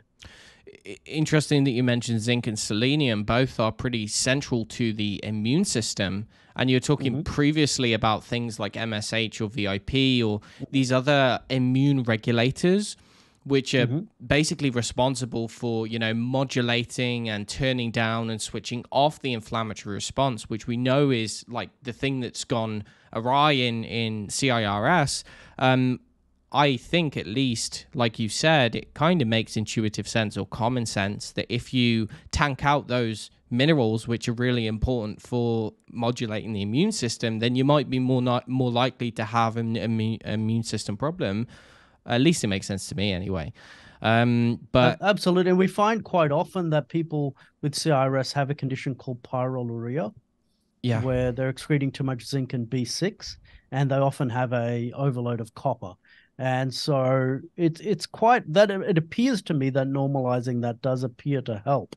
Now, we don't know the mechanism at this point, and there was some fear at one point that giving someone zinc supplements would put up their MMP9 levels because it's a zinc dependent enzyme, but that hasn't really been found to be an issue in clinical practice. It appears to be quite helpful to be using that kind of supplementation. Right. And on the topic of other things which can cause problems for the immune system, you also have spoken about Lyme co-infections, these things, and so what we're talking about, and there are some distinct clinical, say, or laboratory characteristics, perhaps to someone who has, or at least on the neuroquant, someone who has mold-related illness, right? Or I think I remember that from your course. You can somewhat distinguish between someone who has mold-related CIRS compared with someone who has, say, Lyme-related CIRS. There's some distinguishing factors. But as a general kind of way of looking at things, it is true that co-infections and Lyme and other things can also lead to CIRS, right? Because of the biotoxins. Right. Could you explain that a bit more? Yeah, sure. So basically, particularly Borrelia is the causative organism of Lyme disease in a classical sense. The way most practitioners who are what we call Lyme literate refer to Lyme disease is actually a combination of up to 9 or 10 different organisms. Probably the most important ones are what we call Babesia, Bartonella, in addition to the Borrelia, and also Mycoplasma and Chlamydia. There are some other ones as well, like Rickettsia and Ehrlichia. So pretty complicated names there as well. But the thing is, the Borrelia and Babesia are the ones who have been found that can create biotoxins. Now, the thing to understand is when you've got those infections, the infection or colonization piece is major. You can't ignore that. So if someone, for instance, has a tick bite, you wouldn't want to be just giving them cholestyramine and binders. You absolutely need to actually knock out the organism. And so if it's just acute tick bite, often the treatment only needs to be for many weeks. Let's say 6 weeks as a general rule to 8 weeks. Okay. And it may be antibiotics or it may be herbal. And so in those cases, I do advocate antibiotics in general, particularly if someone has a weakened system and they got a tick bite. I've had a couple of tick bites myself. However, if it's long term, let's say the person had a tick bite in 1991, and they started developing problems much later. Now, firstly, I want to say one of the reasons can be that they've had a mold exposure. And initially, the infections were actually in control of the immune system, but then it's either they had a mold exposure or an EMF exposure, actually, it could be either, that has then led that organism to be able to proliferate out of control and to be able to escape the immune defenses. So in those cases, so you probably have biotoxins from the water damage building and from the organisms themselves. So you're definitely going to need binders, but you're definitely going to need specific antimicrobials for the infections. Now, one of the keys, you've got to identify which co-infections are present. Now, you can do that by symptoms. You can do that by testing. Now, there's a couple of, there's some labs which have been around for a long time, which are still the gold standard, which is mainly Igenex in United States. Arman Labs in Germany also has a very good reputation. You can definitely do that testing. It's generally expensive and will be more than $1,000 in many cases. If you're in the United States, you may well get the Igenex testing covered. But then you need to then go on treatment for each of these. Now, in general, if it's long-term, I'm more an advocate of things like herbs plus ozone therapy together. So in those cases, you need to give treatment for the Lyme co-infections at the same time as treating the CIRS, at the same time as mitigating EMF. So in practice, it can be quite complicated what you're looking at. And the idea of just following the CIRS treatment protocol has slowly kind of gone out the window. And as energy medicine is being used more and more in my practice, I'm realizing it's very individual. So for instance, a treatment protocol for one person could include using some Welchol or Colicevalam, which is similar to cholestyramine, plus some bentonite clay, plus a little bit of charcoal, plus some Beyond Balance and BioPure herbs for the Lyme and co-infections, plus having an EMF canopy, plus doing some quercetin and sodium chromoglycate for the mast cell activation. So that would be an example, plus doing a formula for pyroluria. So there's a whole web of factors that's often going on in reality. And so more and more, I've started taking that systems approach to dealing with all the different problems rather than strictly following the CIRS treatment protocol, even though that has been very helpful for many people, just realizing, understanding that concept of how that inflammation comes in and really takes over the whole body. Okay, and so to add to that, you mentioned, say if someone had Lyme or Babesia or something of that sort, and they didn't have exposure to mycotoxins, could they theoretically still develop CIRS just from having the Lyme in of itself? Because I know that Andrew Heyman has spoken a lot about post-Lyme syndrome. For those who don't know, it's basically when people diagnosed with classical Lyme disease or some of the co-infections or whatever, they go through the treatment protocol and then they retest, and there's no identifiable markers of Lyme disease, and they don't even necessarily have all of the symptoms that they had, but they are still basically debilitated. They have the symptoms which look awfully similar to what you know as like a multi-system, multi-symptom illness like CIRS. And at least Heyman has said that he believes that a significant proportion of post-Lyme syndrome patients actually have CIRS, and I believe the mechanism was thought to be that you have Lyme, which is releasing these biotoxins. Yes, you may actually kill the organism if that's even possible. You may or immobilize and destroy the organism, get rid of it from the body, but you're still left with this immune defect where you cannot export the toxins which are produced by the organism out of the cell, out of the body, and so you end up with this residual innate inflammatory response. Is that an accurate way of looking at it? Yeah, in theory, that would be a hypothetical situation. In practice, I would say exposure to mycotoxins is so common that I would say it's almost, when you're looking at, for instance, someone who you've done the treatment with antibiotics or whatever, and a really common reason that someone's been to a Lyme literate doctor and done the antibiotics and it hasn't worked is that they've got mold exposure, firstly. Right. So that's a super common reason. I don't find it's so much the other way around, that if they've got Lyme, they won't respond to mold treatment. I find they will respond, but they'll only get to a certain stage, and then you'll need to start addressing the Lyme and co-infections. Now, if you've done that, like let's say you've done the mold treatment first, and then you treat the Lyme and co-infections, and then you find that there's still a little way to go, they're still not totally better, there's a whole bunch of reasons that could be responsible for that, in my view. There could be heavy metals, there could be SIBO, there could be some nutritional deficiencies, there could still be some mold exposure. But yeah, let's throw that in there as a possibility. Maybe they still have Lyme biotoxins in there.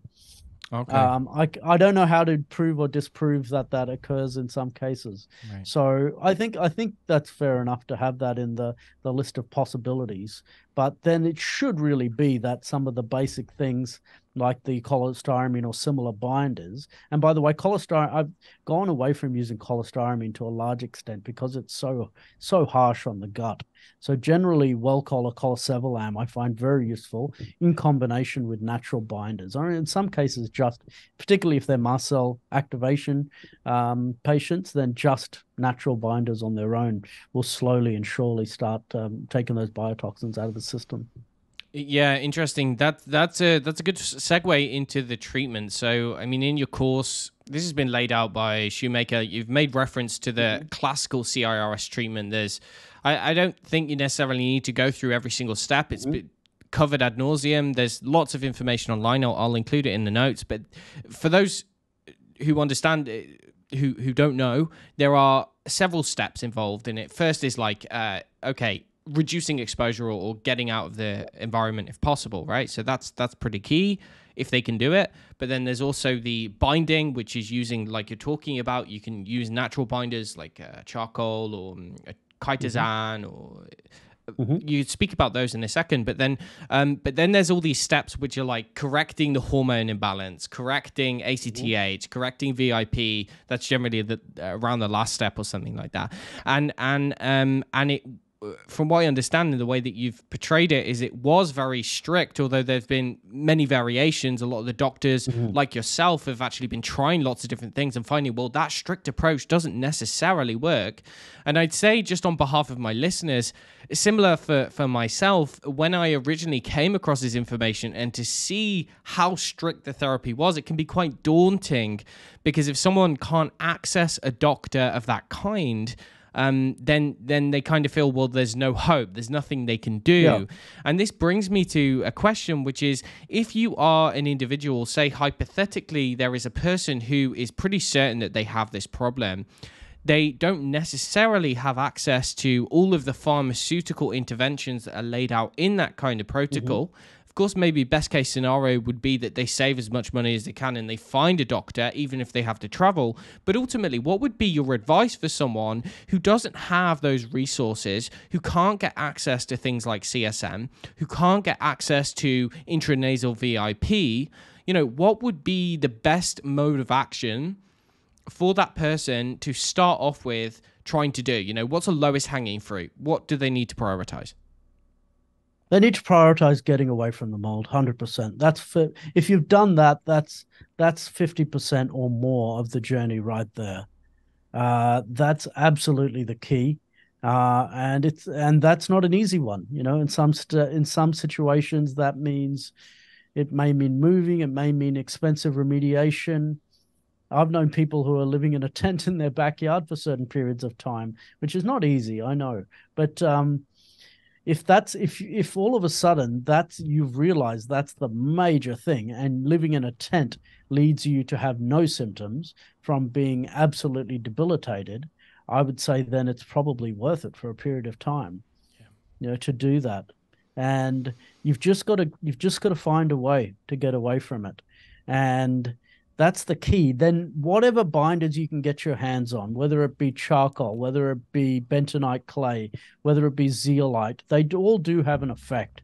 You don't have to use pharmaceutical binders. They do seem to be a little bit more strong in certain cases, but you know, the way there's also been a precision approach, which has been developed by Neil Nathan in concert with Emily Givler and Beth O'Hara, which are also, you know, who are also related to that Bob Miller group, nutrigenomic analysis, and they basically have looked at specific mycotoxins and which specific binders seem to address them. So if you can get some testing done, for instance, urinary mycotoxin or serum mycotoxin testing to find out which mycotoxins appear to be affecting you, then you can select natural binders based on those, and that's also a reasonable approach. Right. And so, yeah, excellent point. If they can get out of the environment, that's key. But that leads me to another question from someone else who was asking, in the event that someone were to simply get out of the moldy environment and not necessarily do anything else, maybe a healthy diet, they're trying to work on their nutrition, lifestyle stuff, do you think that there's a possibility that they would recover fully, even if they don't do the full kind of CIRS treatment modalities, let's say, just through the main intervention being that they've not got any ongoing exposure, at least any significant ongoing exposure from the household? Yes, I think there's a possibility for sure. And that's what, you know, the group of what we call extreme mold avoiders, that's the basic premise behind their system, is that essentially you've just got to get away from it. And often they're recommending living in a caravan or RV that's been gutted, and that you basically got no possible source of mold exposure there, and getting away from all residential buildings, which, you know, I understand that, because there's so many homes in the Western world are mold affected. I've known someone who said that they had gone and looked at a rental home every week for the last year. So basically 52 or more homes, and had not found one which was suitable. So I have had a few patients do that, who basically stopped living in a home totally, and lived in a tent for a little while, or lived in a caravan or RV, and it did help. But I generally found that they needed some treatment as well. Okay. But that doesn't exclude the possibility that, you know, getting away from the mold may give them total resolution. They probably don't come to me if that happens, so I wouldn't see them. That makes a lot of sense, right? It makes a lot of sense, and it's not the impression that I've been given, especially when you read some of the, let's say, mold literate doctors, or the work by some people. They take a very hardline stance on it, and I think that's understandable, because when you're dealing with such a significant situation, if there's any possibility that you can get treatment which has been shown to work, it's like, yeah, you must get this treatment. However, it also, on the flip side of that, there's a lot of people, as you know, who just simply cannot afford it. You know, they just can't afford to see a doctor. They can't afford even basic supplements, because they've been so debilitated, and maybe they're in an unfortunate position. They don't have family help or anything like that, and they're basically bedbound. So these people cannot, they just can't manage to do those even most basic treatments other than getting out of the environment. But again, it makes sense that the body does have its own intelligence, right? It can make the best out of really bad situations.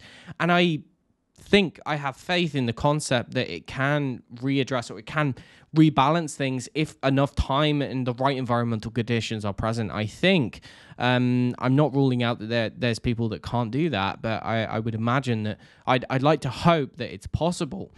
But okay then, so yeah, I think particularly if you don't have a significant amount of colonization in your body of the mold itself, it's going to be much more likely that your body can heal. Okay, yeah.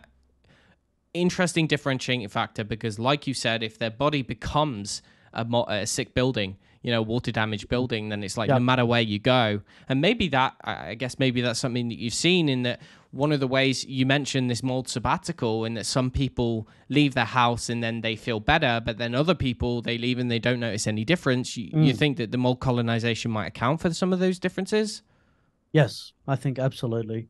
Obviously, the other thing is if you're taking contaminated possessions with you, that's a common trap as well. That's another one which I get asked about a lot, and which I'd like you to discuss. How important is doing that? If someone has clothes, if they have tapestry, if they have anything which is porous and which can hold mycotoxins or spores, how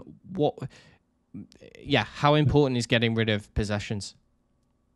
So the porous possessions, look, the clothes, as far as we know, if there's no visible mold on them, then generally washing them should be because of the nature of clothes and washing being able to really get all the way through, that should be able to do it.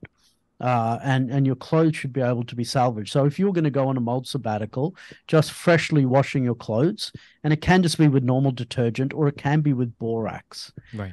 Borax is also a very useful compound. Now, the problem is if you have a sofa or a lounge suite or a mattress, there's no way that you can get that same effect as like putting it in a washing machine and drying it. It's just there's just no way that we know of. Look, there are some methods which are probably worthy of further research. So gamma irradiation is one of them. Sand blasting is another one. So there are some possibilities, but so far, in terms of the greater group of mold inspectors and remediators, they have not found any method that's reliable to be able to remediate those items. So if you've had a significantly water damaged building and you're getting out of it and going to another residence that you know is clean, you need to get rid of your mattresses and the lounge suites if they're cloth or porous in any way. So if they're like made of a hard wood, then that should be able to. So anything that's made of hardwood, plastic, metal, that's non-porous, and that simply needs to be damp wiped and vacuumed, and that can generally be salvaged. Okay. Except in the most extreme of cases. So there may be some cases around where that's just not enough, and they need to even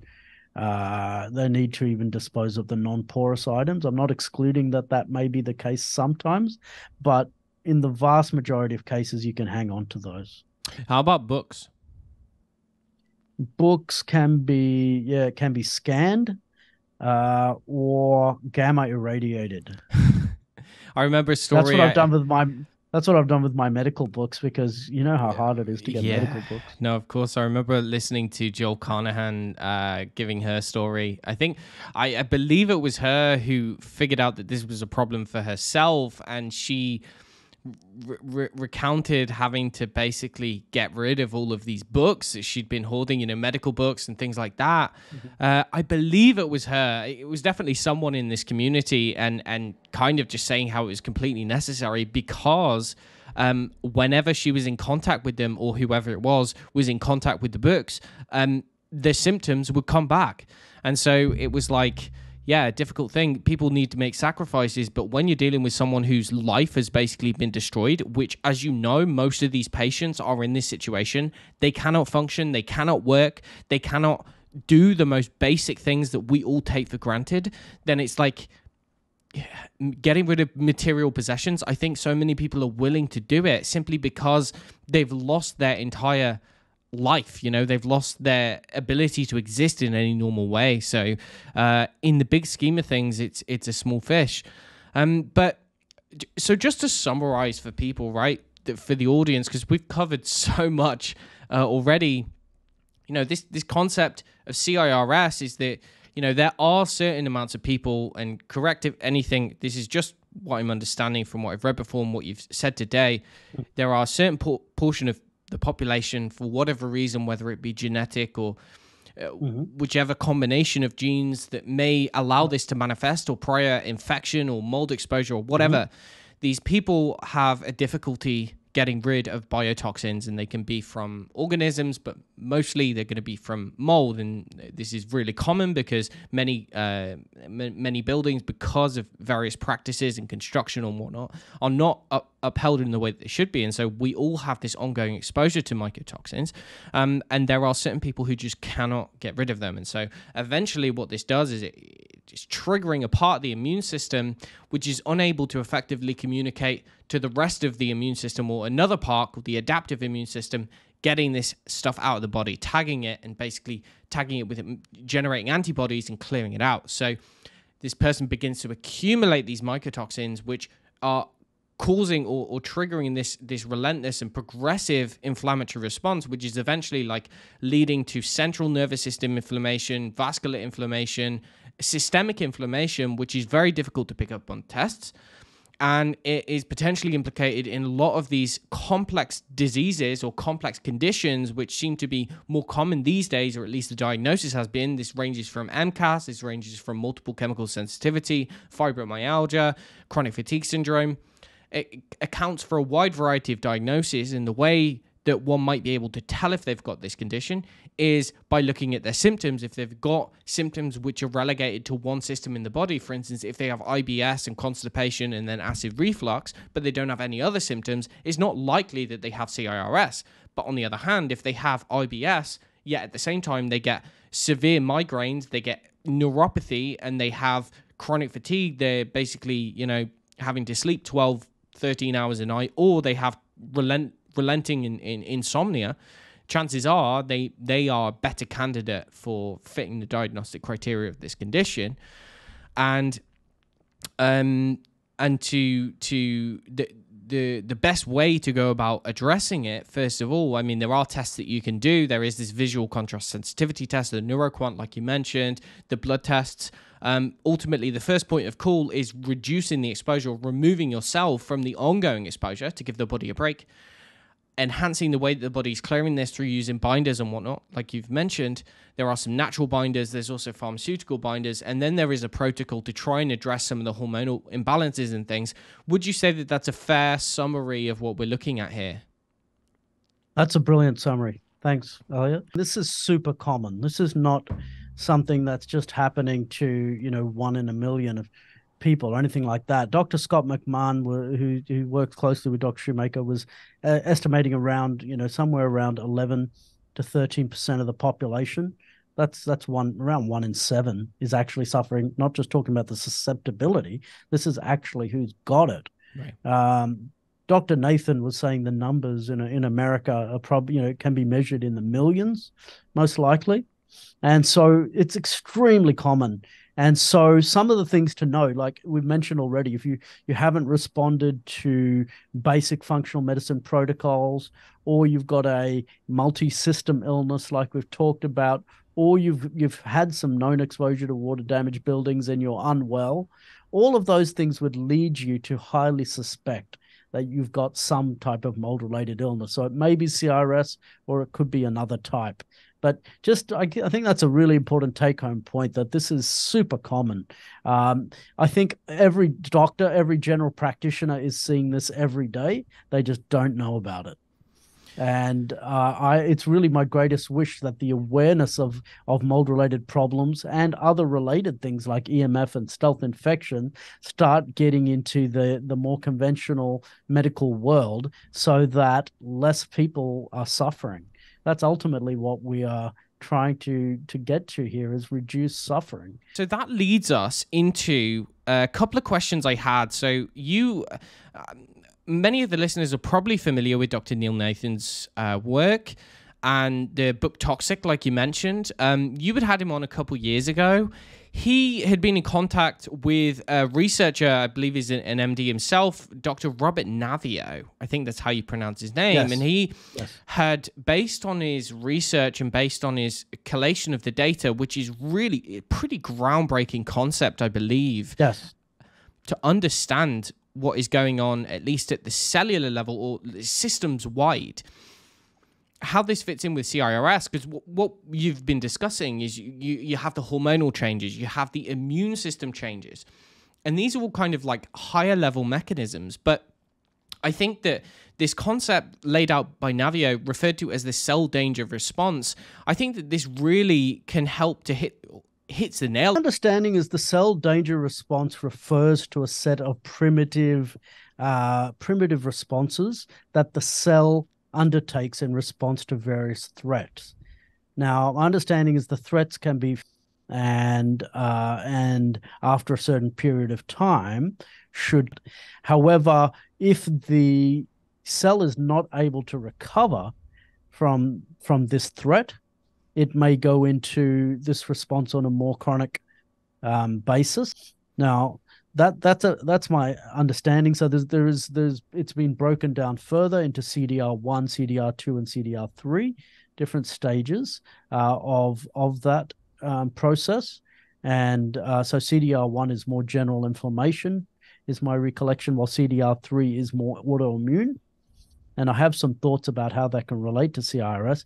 So it may well be that the CIRS is a form of a cell danger response. It's one form, and it's particularly how the cell danger response manifests in reaction to biotoxins. That's basically my suspicion. Why does that matter, or why does the concept of the cell danger response matter? Well, one thing to be aware of is that the wrong interventions, even though, for instance, treating a certain part of the response, let's say you gave the example of mitochondrial supplements, if you do that at the wrong time, it may be harmful rather than helpful. Giving thiamine at the wrong time may be harmful rather than helpful. So that's probably one important point that comes up, and I guess that this concept raises awareness of. And the other concept, which also Dr. Nathan talks a lot about, is to a degree, but the question is, okay, how can we reboot the system? And probably for me, where this understanding has taken me is to understand that brain retraining is very important. So the use of modalities such as the Gupta program and DNRS, now there's one called Primal Trust. There's various other methodologies, because it appears that part of the issue, and this wasn't part of the original research, it's more recently been realized and discovered, is that part of the problem is that the brain becomes sensitized to the original toxin. Mm-hmm. And as Ashok Gupta points out, and I do recommend having a look at his website, which is theguptaprogram.com, is that after that original toxic insult, the brain, and he says it's the amygdala and the insula regions of the brain, become sensitized and essentially start acting in a loop where they become more activated, and that activation further sensitizes them. Mm-hmm. And you're stuck in a vicious loop until you undergo the kind of treatment that can desensitize things. And so his program and DNRS are designed specifically to do that, to take people out of the vicious limbic loop.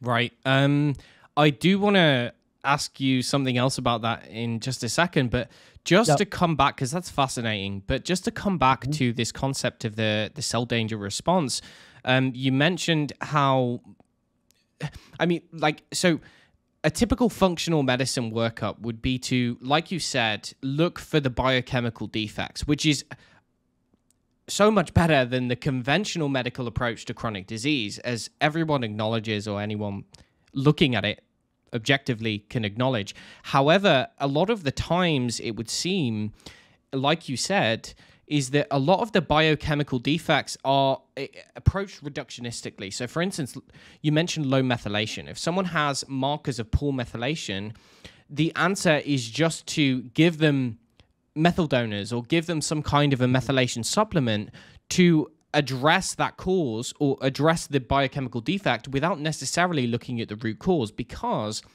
what I found so fascinating and frankly revolutionary about Navio's concepts were that in the initial phases of the cell danger response, the cell is basically sensing its environment, is detecting some kind of a threat, right? And part of the response to, say, a pathogenic infection is to intentionally turn down methylation. Intentionally. Yes. That's a very intentional concept. Likewise, he spoke about, and you mentioned, you were talking about this on your course, this concept that the mitochondria can shift between multiple states. So you have like M1, M2, and M0, and one of those states during this initial phase of this this cell danger response is that the mitochondria go from primed to generate ATP in the form of energy to becoming primed to generate reactive oxygen species, as in as a way to protect against like a cellular infection or something like that. So Right. so you have all of these adaptations, which you view from a functional medicine standpoint as, oh, they've got mitochondrial dysfunction. Oh, they've got high lactate. Oh, they've got low methylation. So what I'm going to do is I'm just going to pinpoint and treat each of those different ones with 10 different supplements. It's not taking that broader systems biology approach, which is saying, okay, why is the cell doing this? And in the context of like what you're discussing, if someone has this threat of a continual exposure to biotoxins, or the cell is consistently sensing biotoxins in its immediate environment, then it's almost like it's using its intelligence to revert back to a very primitive kind of state, which occurs during any kind of like acute infection or whatever. And it's like, okay, I'm going to switch off all of these functions so that I don't enhance the infection. And part of this is going to be a way to protect against the infection. And then, like you said, there's different stages. And so one of the next stages is actually starting to repair tissue. So that's like proliferation and cell building and tissue repair, etc. But again, if someone gets stuck in these phases for whatever reason, then that can be problematic. And I just wonder whether you have noticed, because it's something that I certainly 100% have noticed clinically, is that using supplements, say if you do testing and you identify that someone does have mitochondrial dysfunction, using the supplements which would ordinarily resolve that, say you use typical mitochondrial-based approaches, therapies like L-carnitine, creatine, coenzyme Q10, thiamine, the other B vitamins, whilst on paper that should mechanistically help them because they have clear impairments in the way that their mitochondria are metabolizing nutrients, actually it makes them feel worse. And it's not just temporary. In fact, it can make them feel significantly worse. That's what I've personally found. I'm just wondering if you found anything similar. Absolutely. I think, I definitely find that giving methylation supplements at the wrong time in treatment can be harmful. And there's a number of things I found. For instance, if you try to treat someone's gut at the start of the CIRS too early, you're not going to have good results. If you try and treat the mitochondria too early, so there's a whole order of treatment that's very important, I think. And I think generally the original research team had a lot of it right in that definitely you want to get away from the mold as early as possible. You want to get binders in there. I mean, there's other things I didn't think of, for instance, giving herbs to just get the bile going. Like that's super important. And in some cases using some antioxidants is super important. But you got to do all of that. And, but rather than trying to artificially lower the inflammation, I have found that more going after the stealth infections is more the key. So rather than worrying about all the, particularly the steps of the CRS protocol where they use losartan to lower TGF beta 1, and he uses erythropoietin to lower C4A, and some other bits and pieces like pioglitazone to lower the MMP9 and so on. Rather than worrying about those things, I think the key is, and Dr. Raj Patel really was one of the influences for me in this area. He said, well, really, you can scrap all of that, the middle steps, and really just focus on getting rid of any other sources of inflammation in the system. So that's where, treating the stealth infections, treating SIBO, looking at lowering EMF, all of those things are going to be quite important. Looking for heavy metals, etc., rather than using medications to try and artificially lower inflammation. So I'd say that's probably one of the biggest ways in which the protocol has changed. And but overall, I still think that the basics that they had down of the treatment order are quite good in general, like starting off with getting away from exposure and binders, and then finishing off with VIP nasal spray, which I do still find is quite important. Right. I'm really glad you said that, because again, it makes sense that if you reduce or you deal with the cause of the inflammation, like the trigger of that cell danger response or whatever it is, then the immune system will likely stop making elevated amounts of TGF beta, for instance. It will start making what it needs to in the right amounts if the triggers is done. But then here's the question, is that, like you mentioned, if someone, let's say you take someone through a CIRS protocol and you are almost certain that they no longer have the exposure, they no longer have these underlying triggers of inflammation, and yet they are still stuck in this kind of rut, this brain-based, maybe it's central sensitization, or maybe it's like a hypersensitivity, or like you said, the brain becomes sensitized to these loops. And that was an interesting thing in some of Navio's more recent papers, where he's also discussing the connection between the vagus nerve. And I know that you and Neil Nathan have spoken about this. You also talk about this on your course, and this relates to that brain retraining aspect of things. So, for instance, what is it? So the brain becomes hypersensitized to any potential inflammatory stimulus, and what would happen? It would kind of maintain. Is this occurring through the vagus nerve? Is this occurring through the autonomic nervous system? Is how in a simple way, how could this be explained? Well, the simple way that Ashok has explained it. So Ashok Gupta is my namesake. He's a psychologist out in your way in London, I think, and he's done a lot of work on this, and I like, he's got quite a good model on his website if you look at it. But he says really the problem originates in the amygdala and insula. So the amygdala is the fire alarm of the brain. So you can think of a simple analogy is the fire alarm in your house. You want it to go off when there's actually a fire, right? And what you don't want the fire alarm to do is just go off every time you put a bit of toast in your toaster, which hopefully is gluten-free. So what happens? So you can imagine the situation where you have a fire alarm which has a bit of a mind of its own.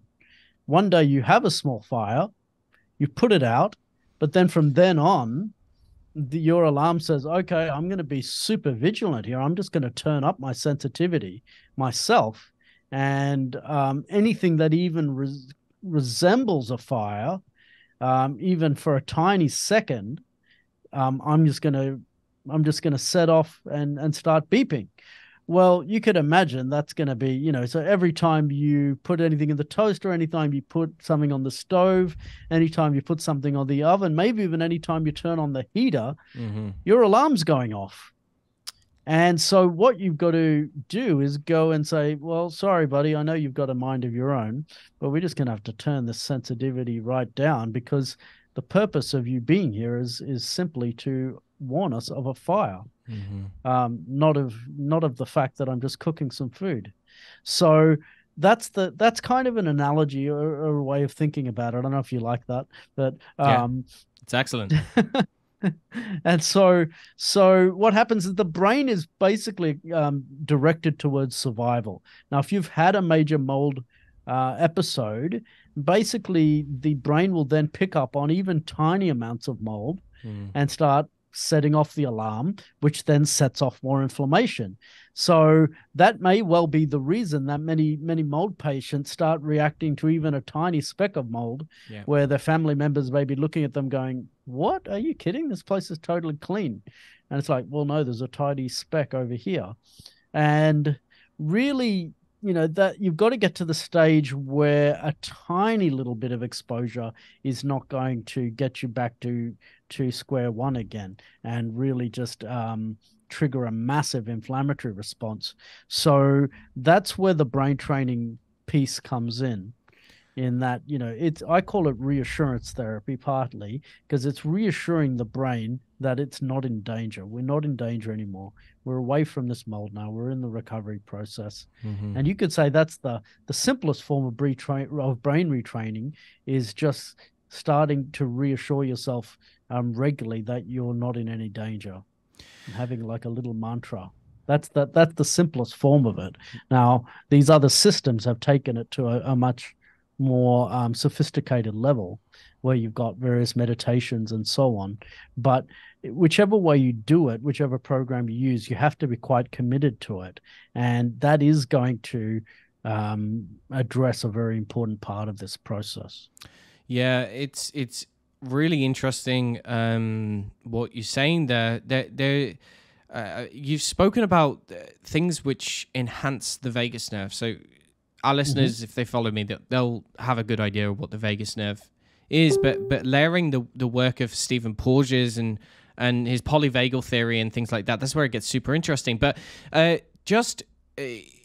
is it correct? Would you say it's accurate to say that doing things which can enhance vagus nerve stimulation can help the body to re-entrain into this, let's say, less hypervigilant state? Is that part of the mechanism? Because I know you mentioned the amygdala and the insula. It's interesting how this ties in with PTSD or childhood trauma, and how this perhaps a similar process is occurring, where basically these people are hypersensitive to any environmental change.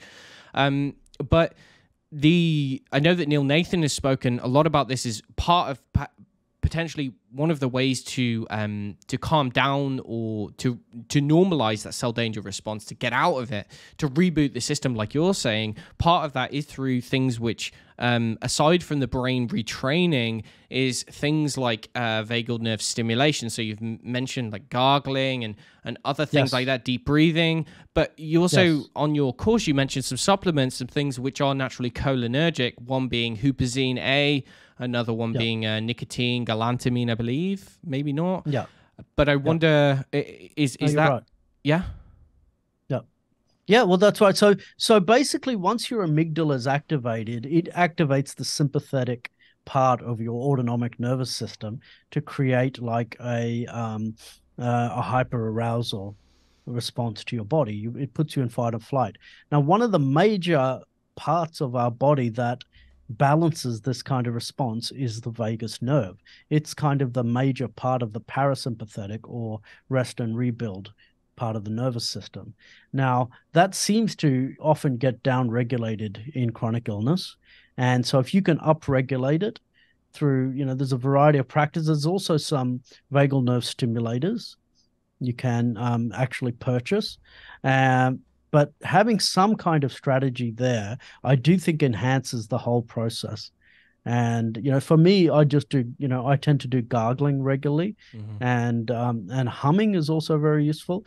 So if you think of actually, the Buddhist kind of chanting, that's kind of, when you think about it, that probably is a big way of why they're getting into such a deep meditative state, is they're actually activating the vagus nerve and getting into these really deep meditate. That's probably enabling the process of deep meditation as well. And so there's probably a bidirectional effect. So meditation is likely to be very, very useful, because it's allowing your body to get into a deep parasympathetic response. Now, it may be that your body has to calm down a certain amount before you can even undertake meditation. So you may have to use, like if you're feeling very anxious, you may have to use some supplements and so on just to down regulate the level of anxiety, and maybe do some other practices such as yoga nidra. That can be very useful because that's also about lying down and progressively relaxing each part of the body, getting into those deep relaxation states, and then doing meditation after that. So getting into a bit of a schedule of your day can be very useful. I do think yoga can be a very useful part of this recovery, having a bit of a yoga practice.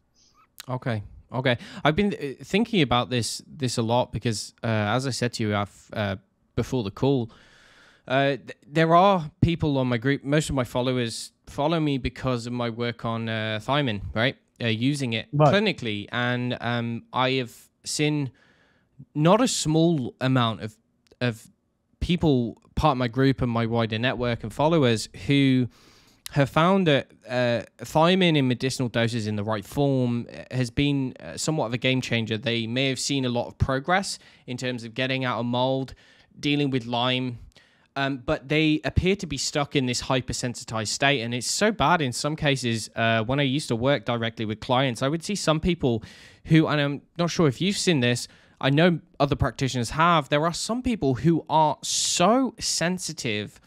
And I couldn't understand this from a purely like physiological perspective, let's say, who are so sensitive that one single drop, like you get a liquid form of a supplement, any kind of supplement, a herb, anything like that, and one single drop, which is maybe even been diluted, not succussed, so it's not homeopathic or anything, but it's been diluted by like 10 times. And they have one drop of the diluted amount, and it sends their system like crazy. They notice changes. And it seems that, I mean, that there's no way, I don't think you could necessarily explain that biochemically, although I do believe that you might be able to explain that from the perspective of what you're saying, that the brain and therefore the rest of the body is sensing any foreign material, any foreign element which could potentially be considered a threat. And by taking just a minute amount of some kind of a supplement or a herb or anything that's basically not food, sends their system, into like crazy mode for several days. And these people are so sensitive. So I think these are the kind of patients that really, really would benefit from this kind of thing. Not to say that the others wouldn't, but I feel as though there's no way to work with people if their nervous system is so sensitive unless you do something like this.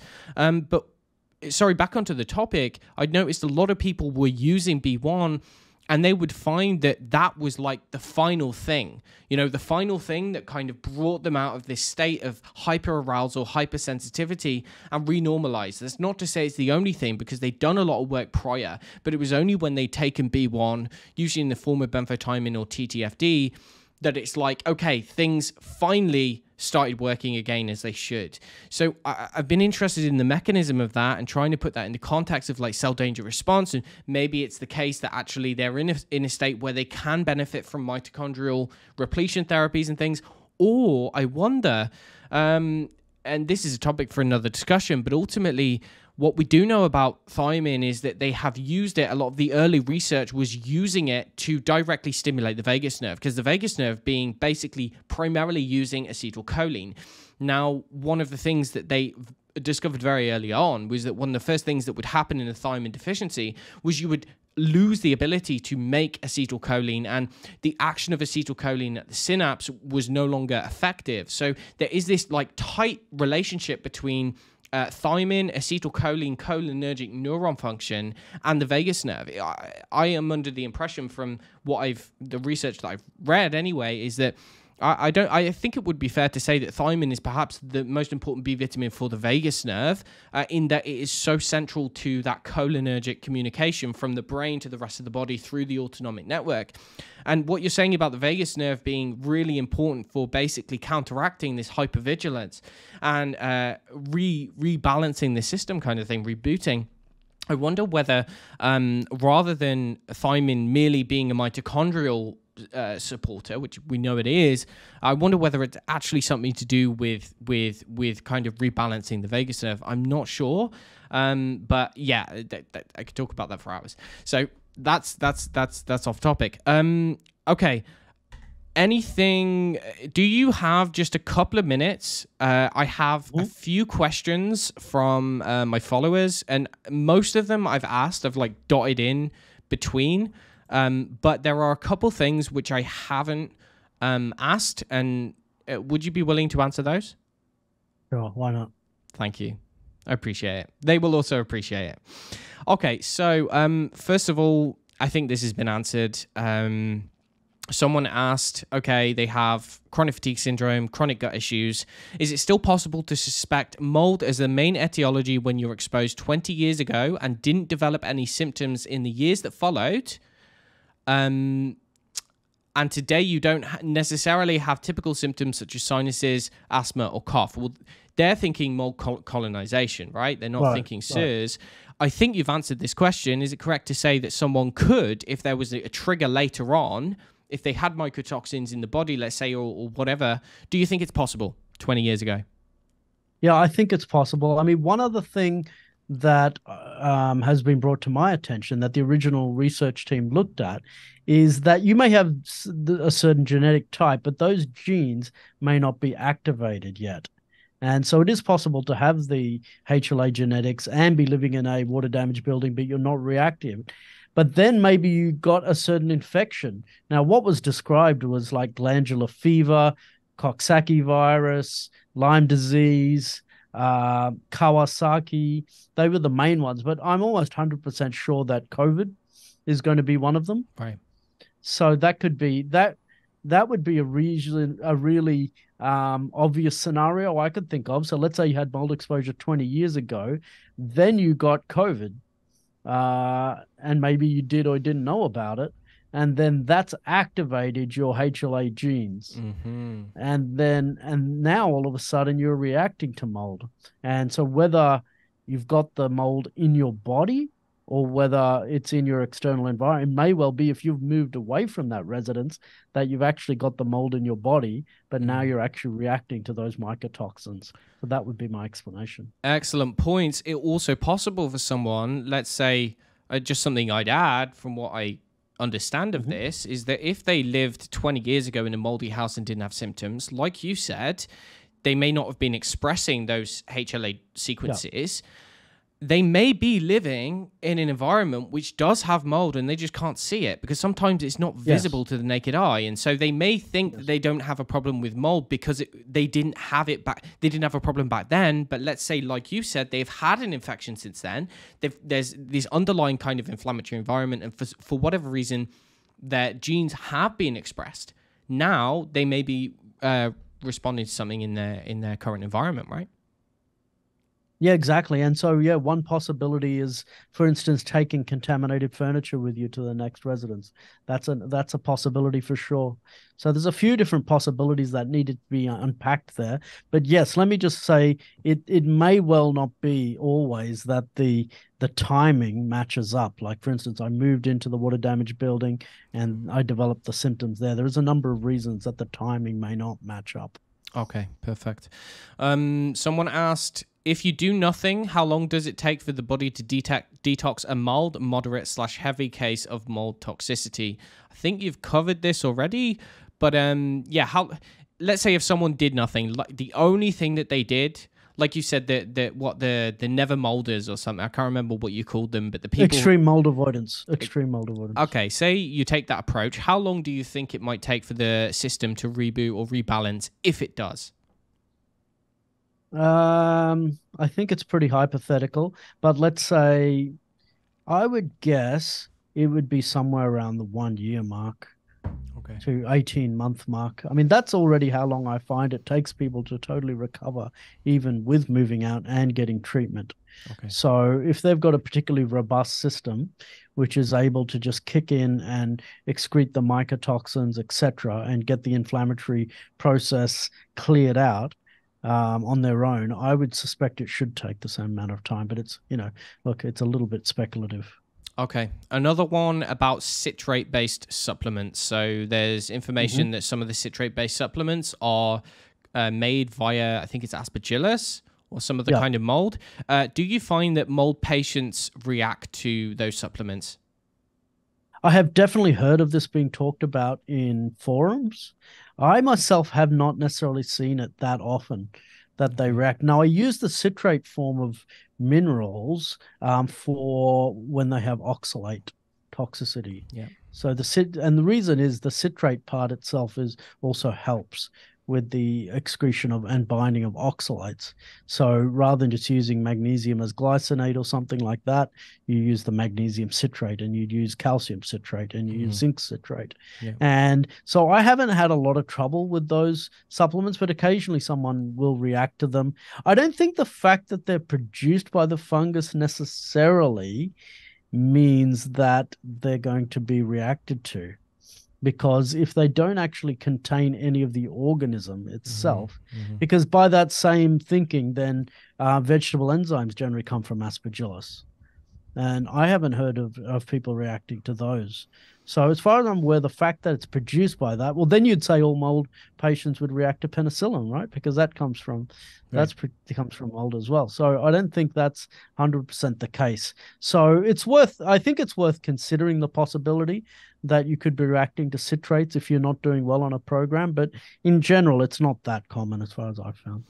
No, yeah, there could be other reasons why someone's reacting, and they might just be blaming it on mold, which is understandable. But at the same time, if you isolate a substance, I'm in agreement with you. If you isolate a substance, generally, most, if not all, supplement companies, I mean, I run a supplement company. I know that we have to have every single batch tested for mold spores, mycotoxins, these kind of things. So generally, if you making a supplement, you if it's manufactured in a laboratory and it's isolated in the correct way, then there's going to be very little chance that there's any mycotoxin or mold. Now, there could be something, maybe, I guess, on like due to the molecular configuration, maybe there is a way that the body is sensing in some via some biophysics or something like that. But I don't think chemically it would necessarily contain anything, but who knows? Okay. Similar question, vitamin C supplements, which are derived from mold, are they? Do you know anything about that? Or is it similar concept to what we were just talking about? As far as I'm aware, I don't think there are any vitamin C supplements which are derived from mold. I think people sometimes get citrate and vitamin C confused, I think. Okay. Generally, yeah, vitamin C will come from, things like sago plum and so on. Okay. And you can also get synthetic ascorbic acid, of course. Okay. So as far as I'm aware, vitamin C does not come from mold and so on. The one thing about vitamin C to be aware of is if you've got high oxalates, you want to be on a maximum of 500 milligrams of vitamin C a day, unless you're adding in quite a bit of glutathione, Right. which tends to keep it in the reduced state, and it doesn't go into oxalate so much then. Yeah, and that is something that does play out clinically. I mean, like the research is there's a group of physicians who will say no, it's a myth that vitamin C converts to oxalate in any high amount, but actually there's also a bunch of research which says the opposite. And I've just seen hundreds of people who would come to me specifically for oxalate. That's stuff that I also have spoken about in the past, and these people categorically do develop the symptoms from taking high dose vitamin C. It's undisputable. It's not for not everyone, but yeah, it's true. Okay, another one was what is first, SIBO or CIRS mold toxicity? SIBO, as per my experience, is oftentimes a result or a symptom of autonomic nervous system dysfunction caused by the original cause of CIRS. But what do you think? Yeah, I can't exclude the possibility that it could go the other way sometimes, but I haven't seen it. The way I've seen it is as you describe it. CIRS leads to an autonomic instability. I think the other thing that happens is the mycotoxins in the bile actually change the microbiome composition and also change the motility of the small intestine. So when you give VIP, that actually starts, increasing the motility of the small intestine again. So a lack of VIP might be part of the problem, and low MSH may be part of the problem. So there's definitely a link when people have CRS that they then develop SIBO, and oftentimes they won't be able to resolve their SIBO until they've at least dealt with the mycotoxins. Right. Well, yeah, these are the kind of patients who might be reliant on antimicrobials or reliant on digestive enzymes, reliant on HCl, when really they shouldn't be. It's like their digestion should work, but actually if they don't take these things, then their gut just stops moving, or they can't digest food or whatever. That's what I've personally found anyway. And it's like SIBO, at least in those cases, doesn't seem to be the root cause. But yeah, okay. Right. I do know that with patients with a lot of gut bacterial endotoxins, they can actually develop a CIRS-like condition as well. Interesting. So that probably, so that probably is the scenario in which something like SIBO, where they have a high bacterial load, can give you a CIRS-like situation. I think that is possible. Right. So the endotoxin acting as the biotoxin in the body. Exactly.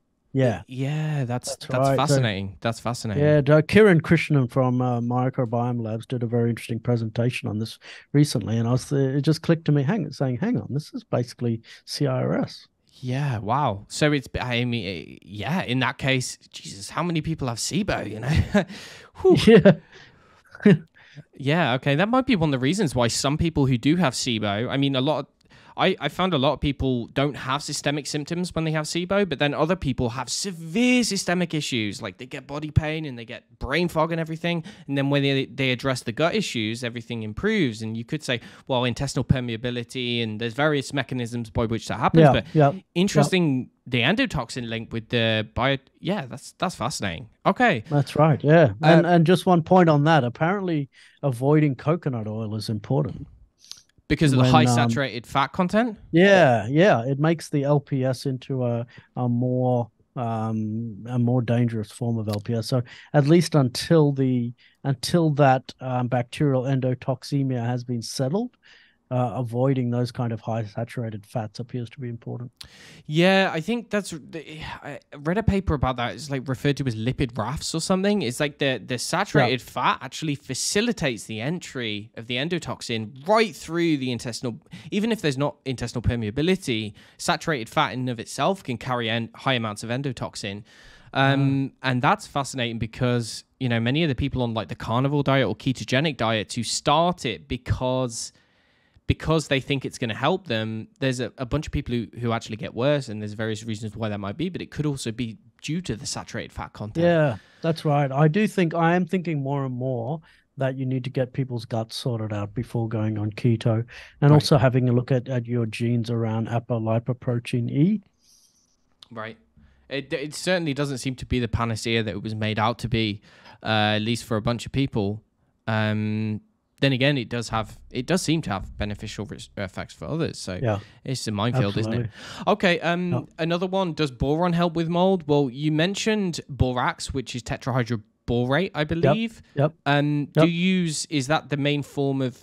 Would you use that internally or use that in baths, or is that just to clean clothes? Well, that's mainly just for cleaning clothes. Also, carpet. Okay. If you've got contaminated carpet, you can use borax on it. Now, in terms of boron being used as a mineral, yes, it does have an anti-inflammatory effect. And there's actually a couple of very interesting papers on boron which suggest that it would be most likely useful in CIRS. Now, one interesting fact is some people with CIRS get high sex-binding hormone globulin, or SHBG. Boron is one of the only things that helps to bring that down, and often as a result of that they tend to develop low testosterone. So, and giving them testosterone is kind of futile in that situation. So boron, that's one particular situation where I use boron, usually at a dose of around 3-4 milligrams a day. That's interesting. Have you found it to be effective in bringing down SHBG? Well, it doesn't normalize it, but it does bring it down. Yeah. Okay. There's another cause of that. I discovered this by accident. I had suffered from high SHBG, like super high SHBG, for a long time for no identifiable reason. And I don't have CIRS. I've done all the testing and everything like that. So figuring out what it was, I came across some research.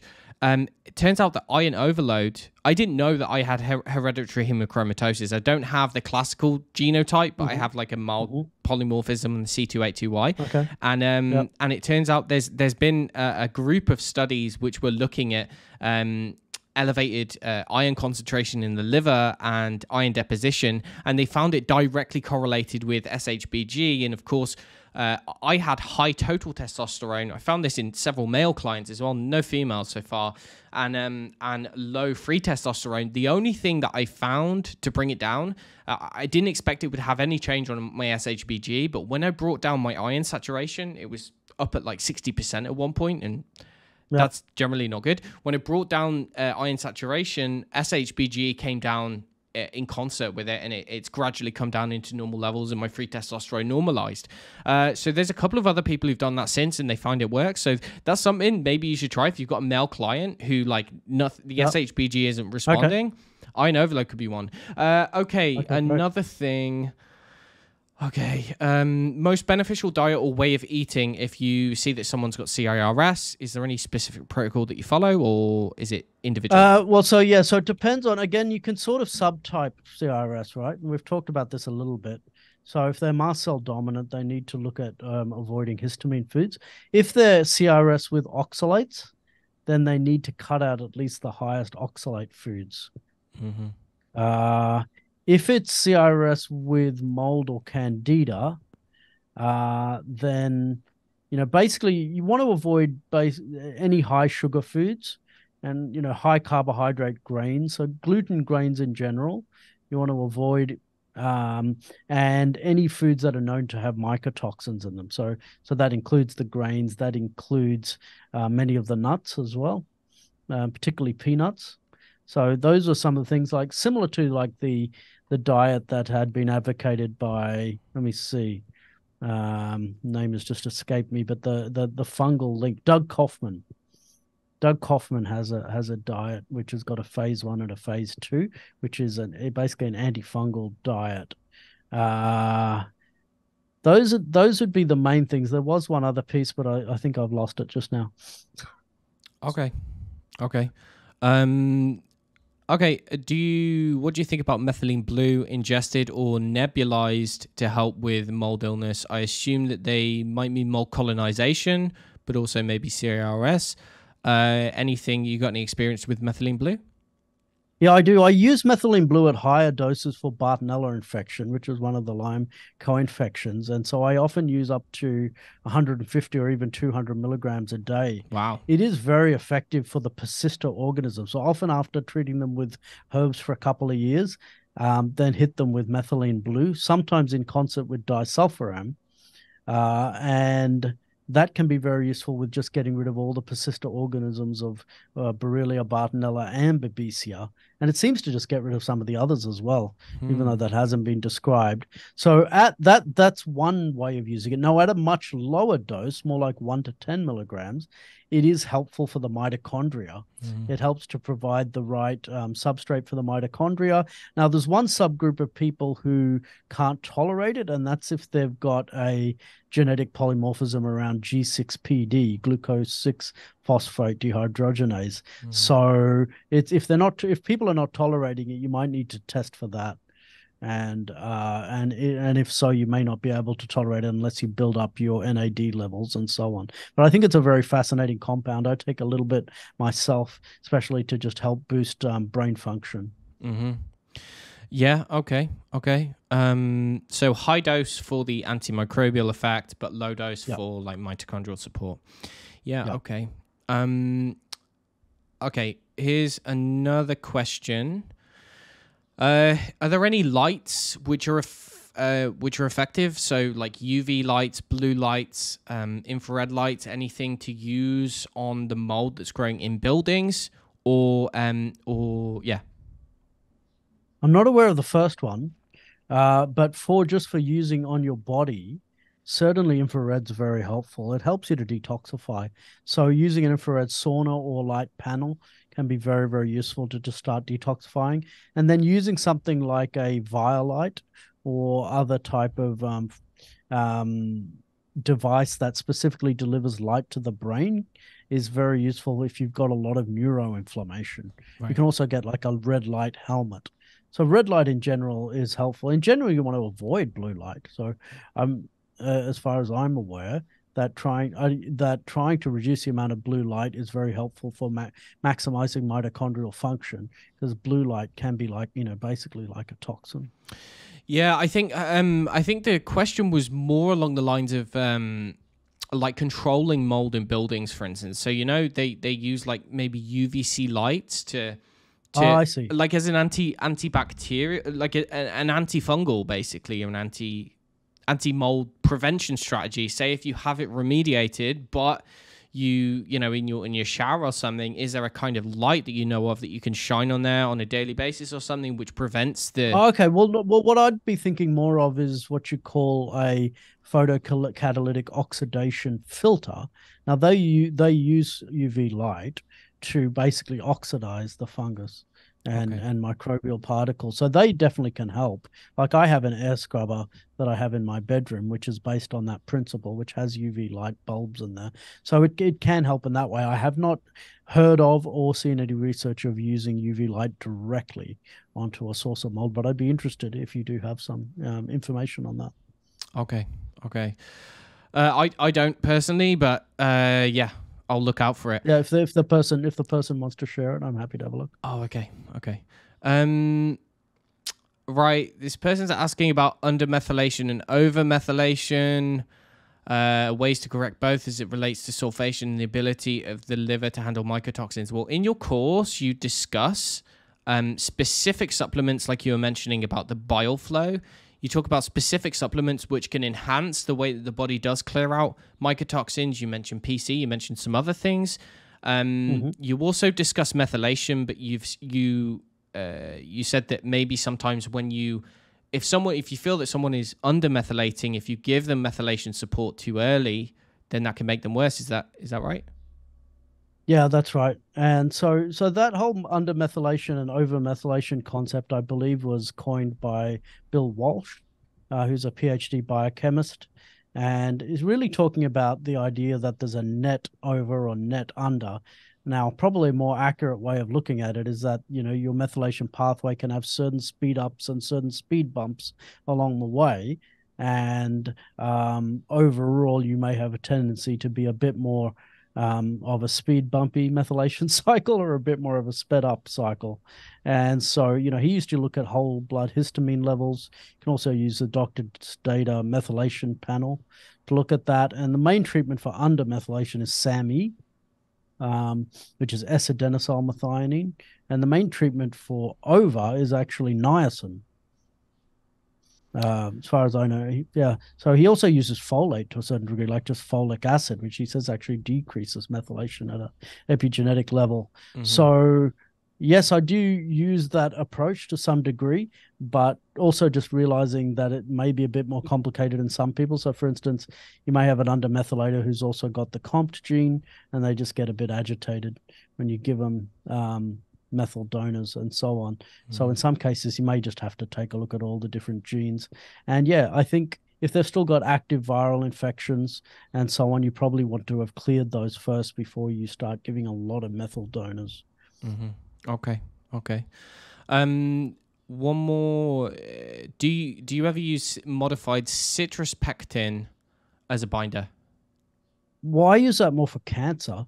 That's been shown to reduce the VEGF in cancer and also help prevent metastases and so on. Also for chemicals. So I think there's a different type is used for chemical toxicity versus cancer. I have not used it for mold toxicity as yet. I have seen some patients who are on it, but I've not seen any literature on it. And I figure, why not just stick to the things that are known to work? Okay. Your opinion on Cellcore Biosciences products? Well, I use it for parasites, so very useful for parasites. So there's para 1, para 2, para 3, and now there's a para 4, I believe. And so they can be quite useful. They also have a useful TUDCA product, which is useful to get the bile going. So I think in CRS patients, using TUDCA can be very important. Now, the other thing is it's very important to make sure that you're not constipated before using binders. Otherwise, that can make the situation worse. Cellcore do have a useful product called Bowel Mover. Is that Mimosa pudica or is that Para 2? No, that's Para 1. Para 1. No, Sorry. I think that's They've right. got so Bowel many Mover is paras. a combination. Yeah. Bowel Mover is a combination of different things, includes Senna and other things. But Okay. that seems to be quite useful to get the bowels motion working if you're already using a lot of fluids. Now, they also have a product called Biotoxin Binder, which is interesting, and it has, I think it has fulvic acid and other things. Again, I'm more of the belief at this stage that, that using the products that have been shown in trials to be able to take mycotoxins out is a safer way to go. I suspect it. I mean, based on energy medicine testing, it does seem to work in some people, the biotoxin binder. Okay. 2 more very quick. Thank you so much for doing this, by the way. People will be happy. Sure. Okay. What are the best ways? Okay. Why in some high moisture climate countries like Italy, Greece, tropics, people are not as sick? Everyone still have to sleep and eat indoors, etc. Not sure exactly what that last part means, but I guess they're asking why is it that people, like countries that have mold, are not sicker than they could be, I think. My Why the understanding prevalence is that not as high. Yeah, I get it. I get the question. My understanding is that the construction of buildings is a more important factor than the outside humidity, although that is a minor factor. Where I live in the tropics in Australia, we do just have to run dehumidifiers all the time because it's so humid. But if you've got a humid environment, but your houses are well constructed, then you're not going to have too much of a problem. You might get a little bit of condensation. And if you've got building materials which are resistant to moisture, then even that condensation won't cause a problem. So really, it really comes down to the construction of the building primarily as to how well it can just deal with the humidity. Okay. And this leads to another question, which is if someone sees a small amount of mold, I'll give you an example, say on a window pane, you may have, the silicon that holds the kind of window pane, and you may see black spores, which the are kind sealant. Of in the sealant. Is that something that they need to be concerned about if they do have this particular individual does have dysautonomia? They've tried high dose thiamine, which oftentimes works for that condition, but they've not gotten better. They've tried a bunch of other things. They think that they may have mold issues. They're wondering whether a small amount of mold is going to be making them sick. Well, it's a small amount of visible mold. Okay. So let's just correct that to start with. That means a large amount of actual mold. Interesting. Let me repeat that. The small amount of visible mold means there's millions of mold spores present. So so don't think of it as being a small amount of mold. If it's visible, you've got a major problem. Now, if it's just in the grouts in the shower, for instance, that'd be the one exception to that rule. Okay. Because that's a wet area already. Okay. You know what I mean? So that's the one exception, but pretty much anywhere else in the house. Now, that silicon is basically supposed to be sealing the window from any moisture. So clearly it's not doing its job if you're seeing mold on there. That's interesting. Would you recommend for someone in that kind of position who does see that, they can go ahead with the real-time labs? Is it real-time labs that do the what is it, the Hertz me or the Ertz me? Like the... Are they... real-time labs do a test called the EMMA. Yeah, which sounds like a person more than a test, but I'm quite interested in that because it actually looks at, I think it looks at 5 or 6 mold species, but then it looks at 5 or 6 mycotoxins. So I haven't managed to convince any of my patients to do the EMMA yet because I guess it's run out of America as well. But I am quite interested in that because in many cases, the mold itself, you won't actually come onto various surfaces, but the mycotoxins may go there. So but the gold standard at this point is still doing an ERMI. Okay. And the original lab that was used was Mycometrics. Mycometrics. That's still the lab that I generally recommend. Yeah, you just have to send them a Swiffer cough in the mail. Okay. And they'll perform that for you. Okay. Yeah, there's a couple more questions, but a lot of this is like practical stuff on supplements and things like that. And the thing is, you have basically, I mean, a lot of the information you've given out completely for free. But if people, I mean, if they don't want to trawl through like 12 hours of interviews, which you've done, or you've done more than that at this point, there's also a lot of information online in PDFs and survivingmold.com and whatnot. But ultimately, I haven't come across anyone who's done a more concise, to the point, and simplified layout of the science and simplified layout of the actual progression of therapy, in terms of like you said, in your practice, you've found that certain steps are not necessarily necessary, that's funny, are not always needed, or they might not be. Or for instance, with the binders, you found that for super sensitive people, maybe using charcoal, bentonite, zeolite, they all have their benefits. That's something which is not as easy to find online, exactly the progression of how you use those things and what other supplements you might use. Like you spoke about the importance of the bile. Well, it's like, okay, how can you support using the bile? And you laid that out in your course. That's called Mold Illness Made Simple, right? We've spoken about that a couple times. Could you just give the listeners a rough overview of what that is, why you did it, and how people can find it? Because honestly, that's one of the best things that I found on this. Even as a practitioner, I feel as though, like, I think it's an excellent resource to go back to. You've got hours worth of lectures on there, but you can basically skip. It's in lots of different modules, and I just thought it was really well done. So could you tell us a bit about that?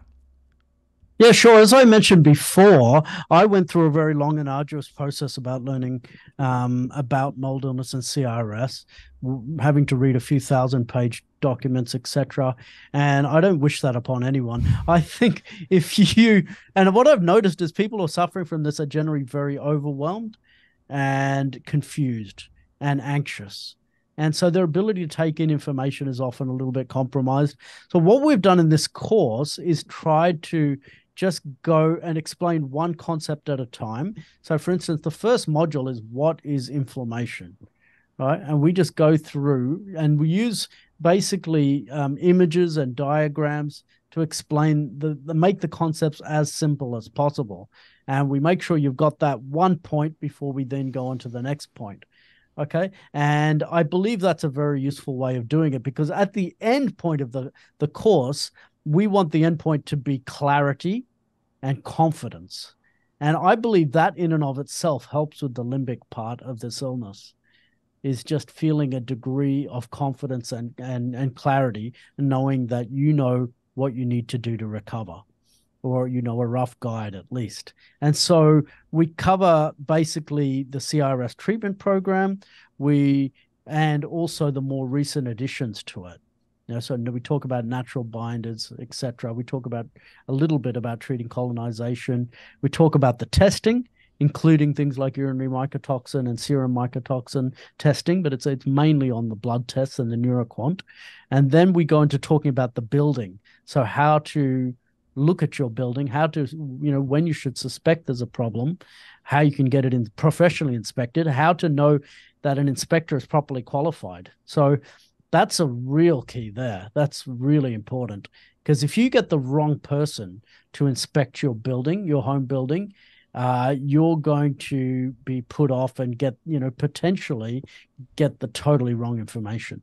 So asking the right questions is very important. You don't want to just get anyone. And it's the same thing or even more so with remediating. You've absolutely got to make sure you get the right person to remediate your building if you decide to go down that path. And then we talk also about things like, your possessions, what to do with them, how to keep your homes healthy after it's been remediated. That's something that's not talked about elsewhere. Then we talk about, there's one module which is all about the brain retraining and emotional approaches to recovering from trauma. We talk about extreme mold avoidance. There's a whole bunch of info there. So it's 8 modules. It's 9 modules now, actually. It takes you I think it'd take you around about 16 or 18 hours to complete the course. You do have to be fairly committed to do it, But if you think about it, if you do an hour a week over 16 weeks, that'll get you there. Or if you do 2, 3 hours a week, it might be more like 7 or 8 weeks you can get it done. But yeah, there does need to be a certain amount of time that you put aside every week to get through it. So it's not for everyone. If someone's just really wanting to put no time into it, then it's not worth doing the course. If you're not willing to really invest in understanding the condition, then it's not worth doing the course. This is really for people who really are dedicated to getting better and to understanding what they're dealing with. And in that case, I'd highly recommend it. There's a lot of people like that though, man. There's a lot of people who they've had to become invested. They were never invested, but they've had to, because they're the only ones looking out for themselves. Their doctors have basically abandoned them. And I think this is kind of really what your course, but also other courses that are like this, are a way to scale that, because you frankly can't see every person in the world with mold. But what you can do is you can try get the message out to as many people who are trying to learn about it. And frankly, you're right. It's a minefield when it comes to learning about CIRS, because a lot of it is really technical information. Like a lot of it is. And to get it condensed down into one place, but also in a way that is understandable, that is useful not only for clinicians and practitioners, but is also at a level that can be understood for patients, I think is quite invaluable, especially for the price. You do it at a very good price. It's cheap, and so I would advise, like, anyone who really wants to know about this subject, who thinks that they might have a problem with it, or thinks that someone they might know has a problem with it, it's really an invaluable resource. Something I'd also like to add is that what was I gonna say? I'll jump in there while you're remembering it. I was just going to say, if you can prevent making any mistakes on your recovery from CIRS, then that's worth a huge amount itself. So an example of a mistake, I've made some mistakes myself. The first one I did was taking my contaminated furniture to the second property. That probably delayed my partner and my ex-partner and my recovery. If you get the wrong inspector or remediator, that could hold you back for years, potentially, and cost you, tens or hundreds of thousands of dollars. The one big thing about this, I think, is having the best available knowledge so that you can get things right the first time, which is the way you want to do it, rather than making mistakes on your recovery from CIRS due to lack of proper information. Right. And it's also something that if people had willing physicians, if they had willing doctors who are interested but just don't have the information, you've got many slides and things on there that people could print off, or they could give to their doctors to show them. So it's a really good thing that you did. I think it's awesome. Yeah, and look, Sandeep, thanks so much for coming on, man. It's been like 3 hours or something. I really, really appreciate you taking the time to come on here. I mean, I put out the feelers for you coming on for an interview, and a lot of my followers were super interested. That's where we got a lot of the questions.